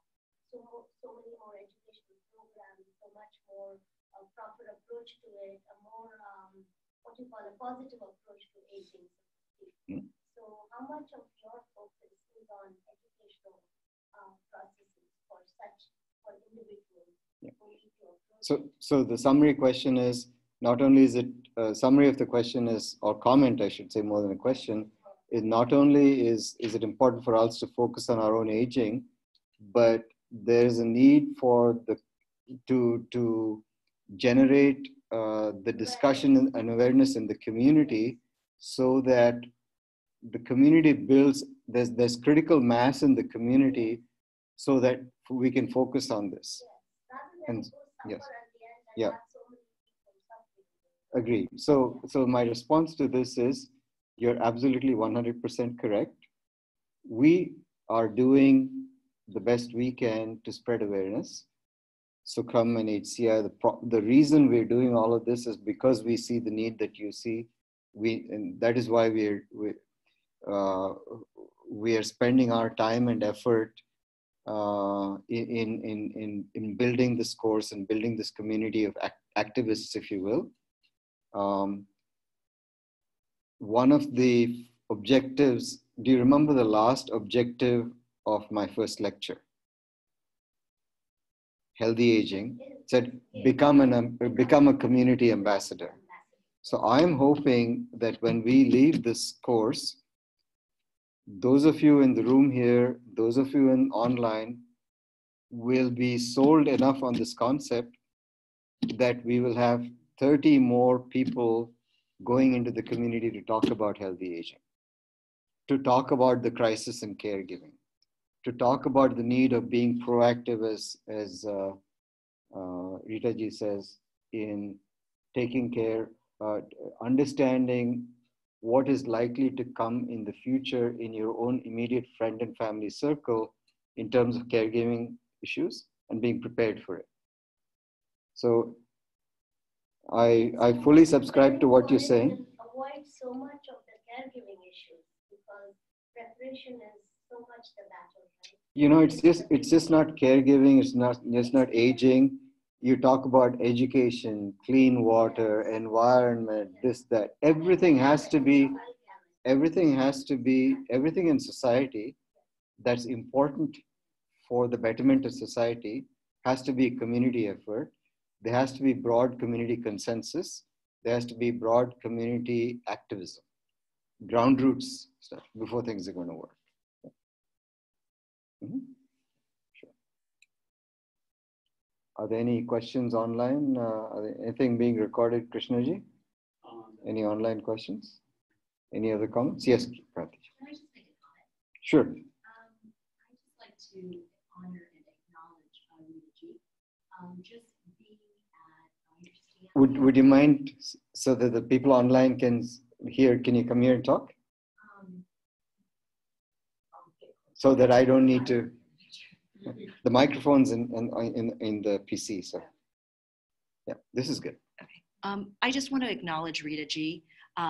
Just understanding Stanford and aging, and it's just a very challenging and a crisis-oriented they kind of gave us an overview, but it gets really difficult when it actually happens. As we've heard a lot of people on our strings saying that there were, deaths happening in the family. There's the community not coming together, and we don't quite have that yet. And it's taken some time. But in honoring Rita G, I just like to say that there's not that many people out there that can show us as a role model to our community that has confidentiality, respect for each person, and as we go through this process alone without communities. And I think we can learn a great deal from her, as well as you. Unfortunately, I haven't worked with you, but I hear so much wisdom. But I can't thank Rita G enough, and I think she's going to be an excellent resource for all of us, especially when the term aging comes up, that we can go to her and actually break it down. Being an advocate and fighting for us individually is what she's great at, and she makes such an impact. I mean, she was the pillar at Stanford when it came to aging. There was no joke. Everybody stood down to her, from the doctors to neurologists to everybody. I mean, this woman just powers through and will stand by you day in and day out, whether you call her at 2 o'clock in the morning or on a daily basis, she'll be there. And that's what I would see us as what Kailash Ji and everybody else, but amazing, generous person. Thank you. Well, all I can say is I am proud and honored to have her as a friend, as a circumvolunteer, and for her to be here teaching today. You reminded me of something I brought with me, which Rita Ji has probably not seen in a while.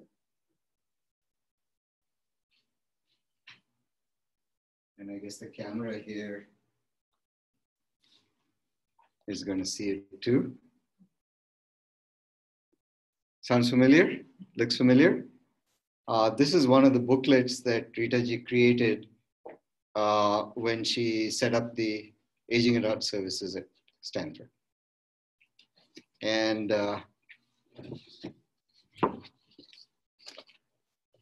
it provides a high-level overview of what Aging Adult Services at Stanford does.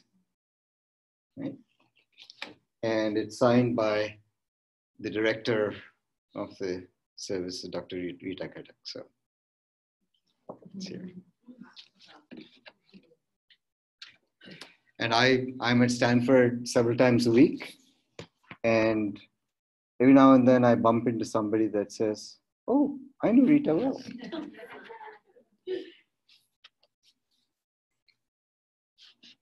Questions, thoughts, comments? If not, I think we can move on to the next session, but that requires Krishna Ji to be here because it's his.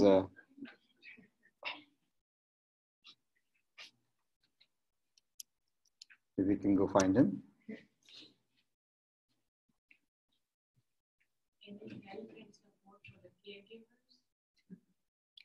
Say that again, please. Any help or support for the caregivers?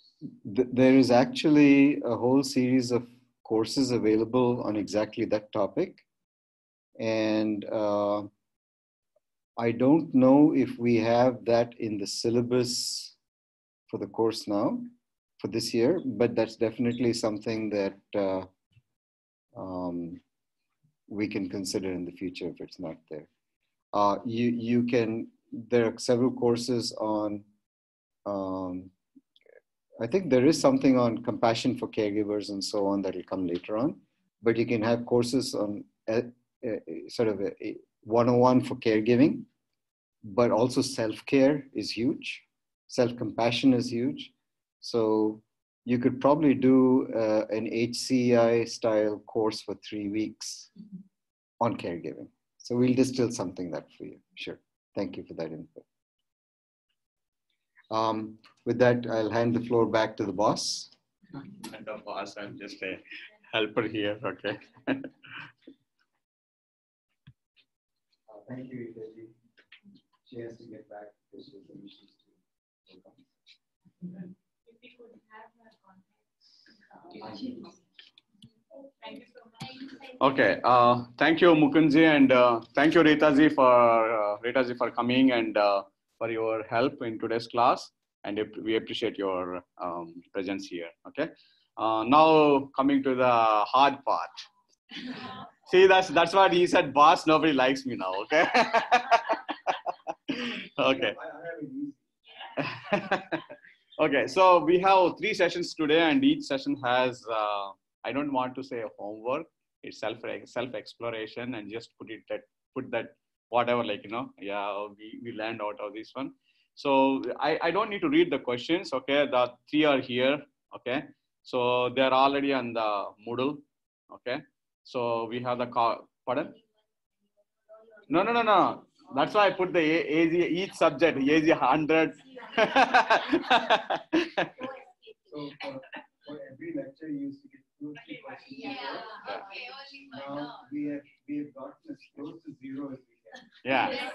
So Mukund is very practical. So that's why he didn't give multiple questions. And also he's so kind that he limited to 200 words. Max, he put, okay. So it's not actually like, if you see, these are not huge work. And I mean, I read the slides. I think it will be very good to read. It will be helpful for us, like, rather than homework. More than the homework, it's like kind of go through the slides, just a self-reflection of what you need. That's what he's asking basically for ourselves, for the people in the HCI and in the communities. That's what overall, like, how, yeah. I guess the point of each questions for each of those is this material is going to be useful for you for sure. Exactly. Talk about how it's going to be useful for the people around us. Okay. So I think it's not an exercise. Basically, it's just self-reflection of what they taught today and how we are going to use it for ourselves and how we are going to use it for the people around us. So, and the thing is, like, like standard, you have 2 weeks to submit, and we will start grading.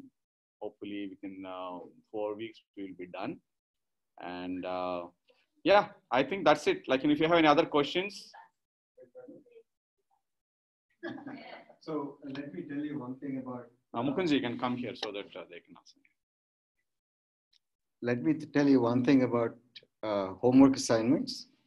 Having been a professor for years, right? If you think homework assignments are bad for the students, think of the poor professor who actually read the stuff. I know you have no heart for the poor professor, but speaking for the poor professor from experience, right? It's non-trivial effort to go through every answer and provide feedback that is useful, that is helpful, right?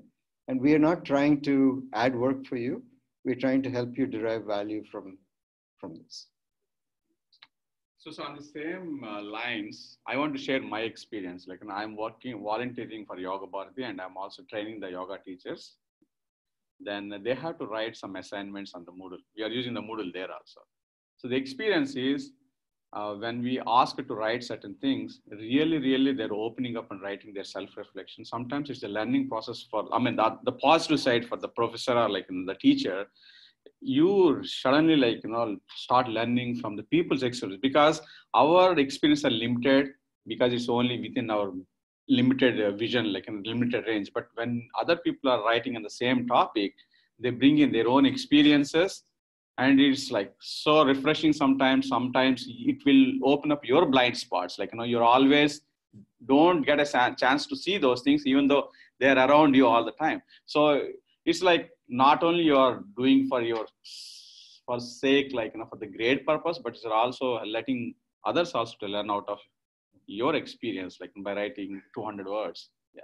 So in addition to that, like, if we can kind of to ask earlier also, like, if you feel some answer is very good, like, and everybody should know it, like, get fresh with the answer. So, like, before Mukundji comes, I will tell one thing. He will tell, but the only thing is confidentiality. That's one of the reasons.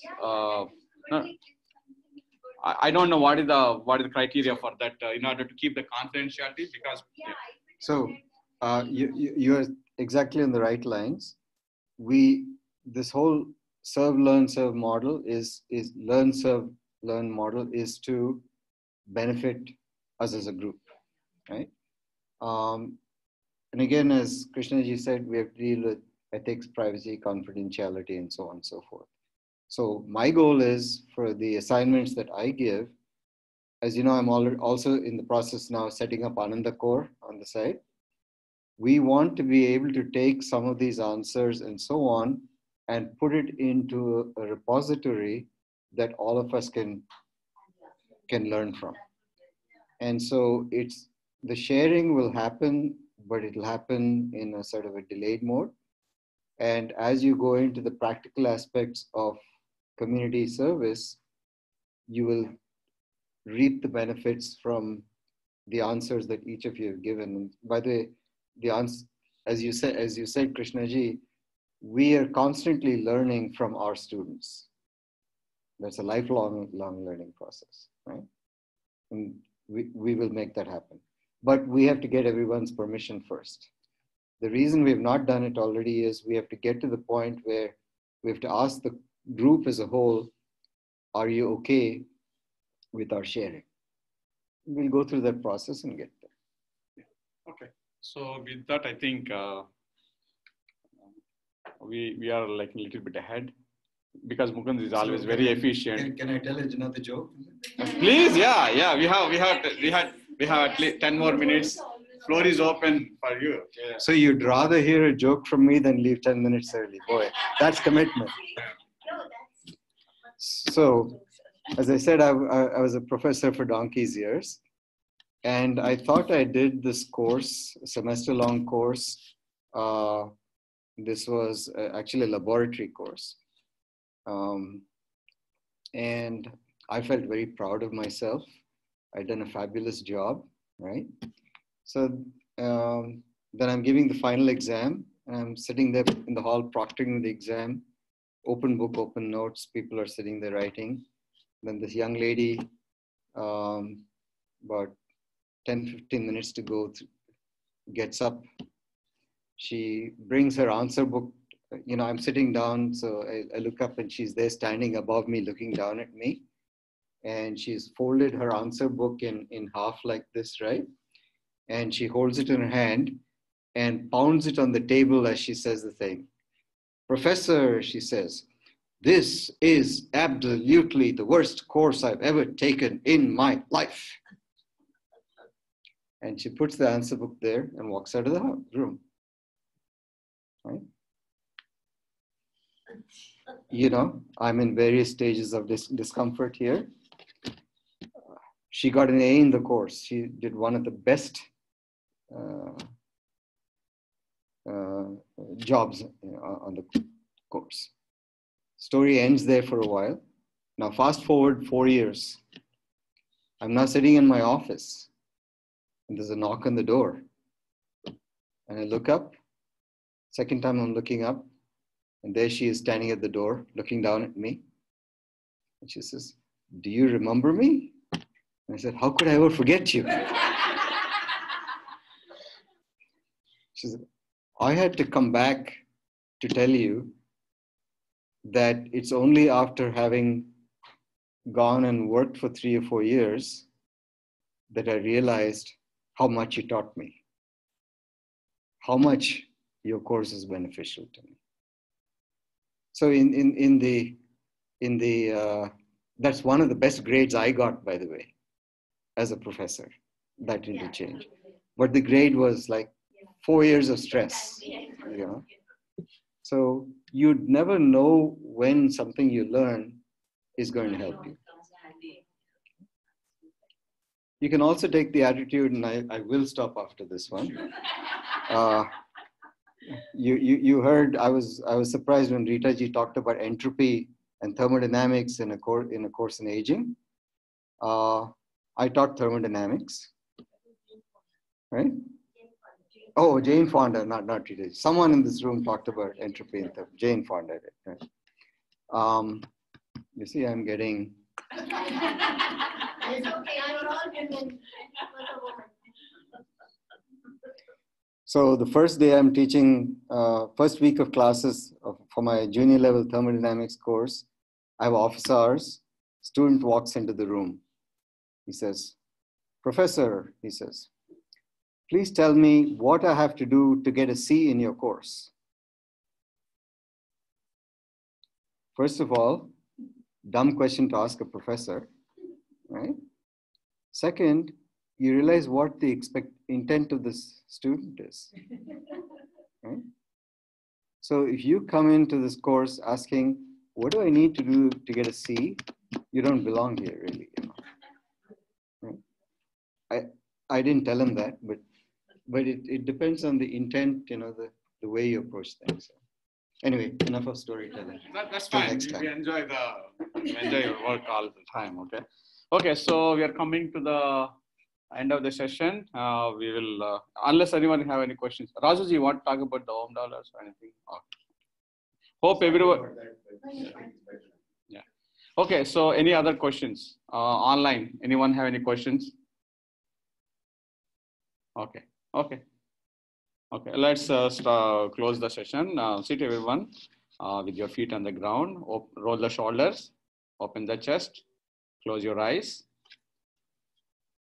Observe your breath.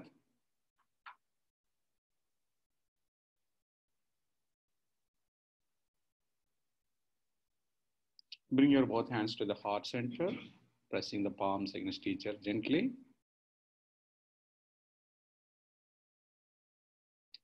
Take a deep inhale.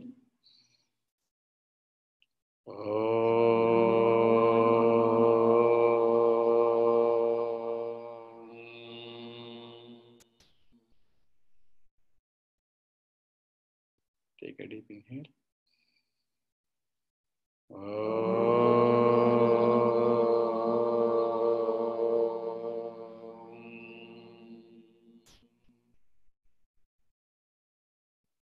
Take a deep inhale.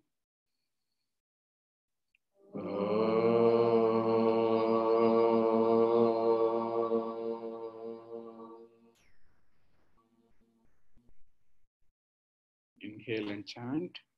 Om Sarve Bhavantu Sukhinah Sarve Santu Niramaya Sarve Bhadrani Pashyantu Ma Kaschit Dukkha Bhag Bhave.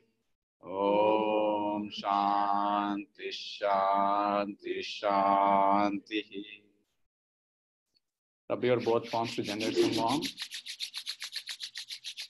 Gently place the palms on your eyelids and massage your forehead, your face, cheeks, your neck, back of the neck. Bring your both hands and open book in front of the eyes. Look into that. Blink, open your eyes. Thank you. Thanks for coming for today's session. Thank you. Thank you, Mukundji, again. Okay, bye everyone online.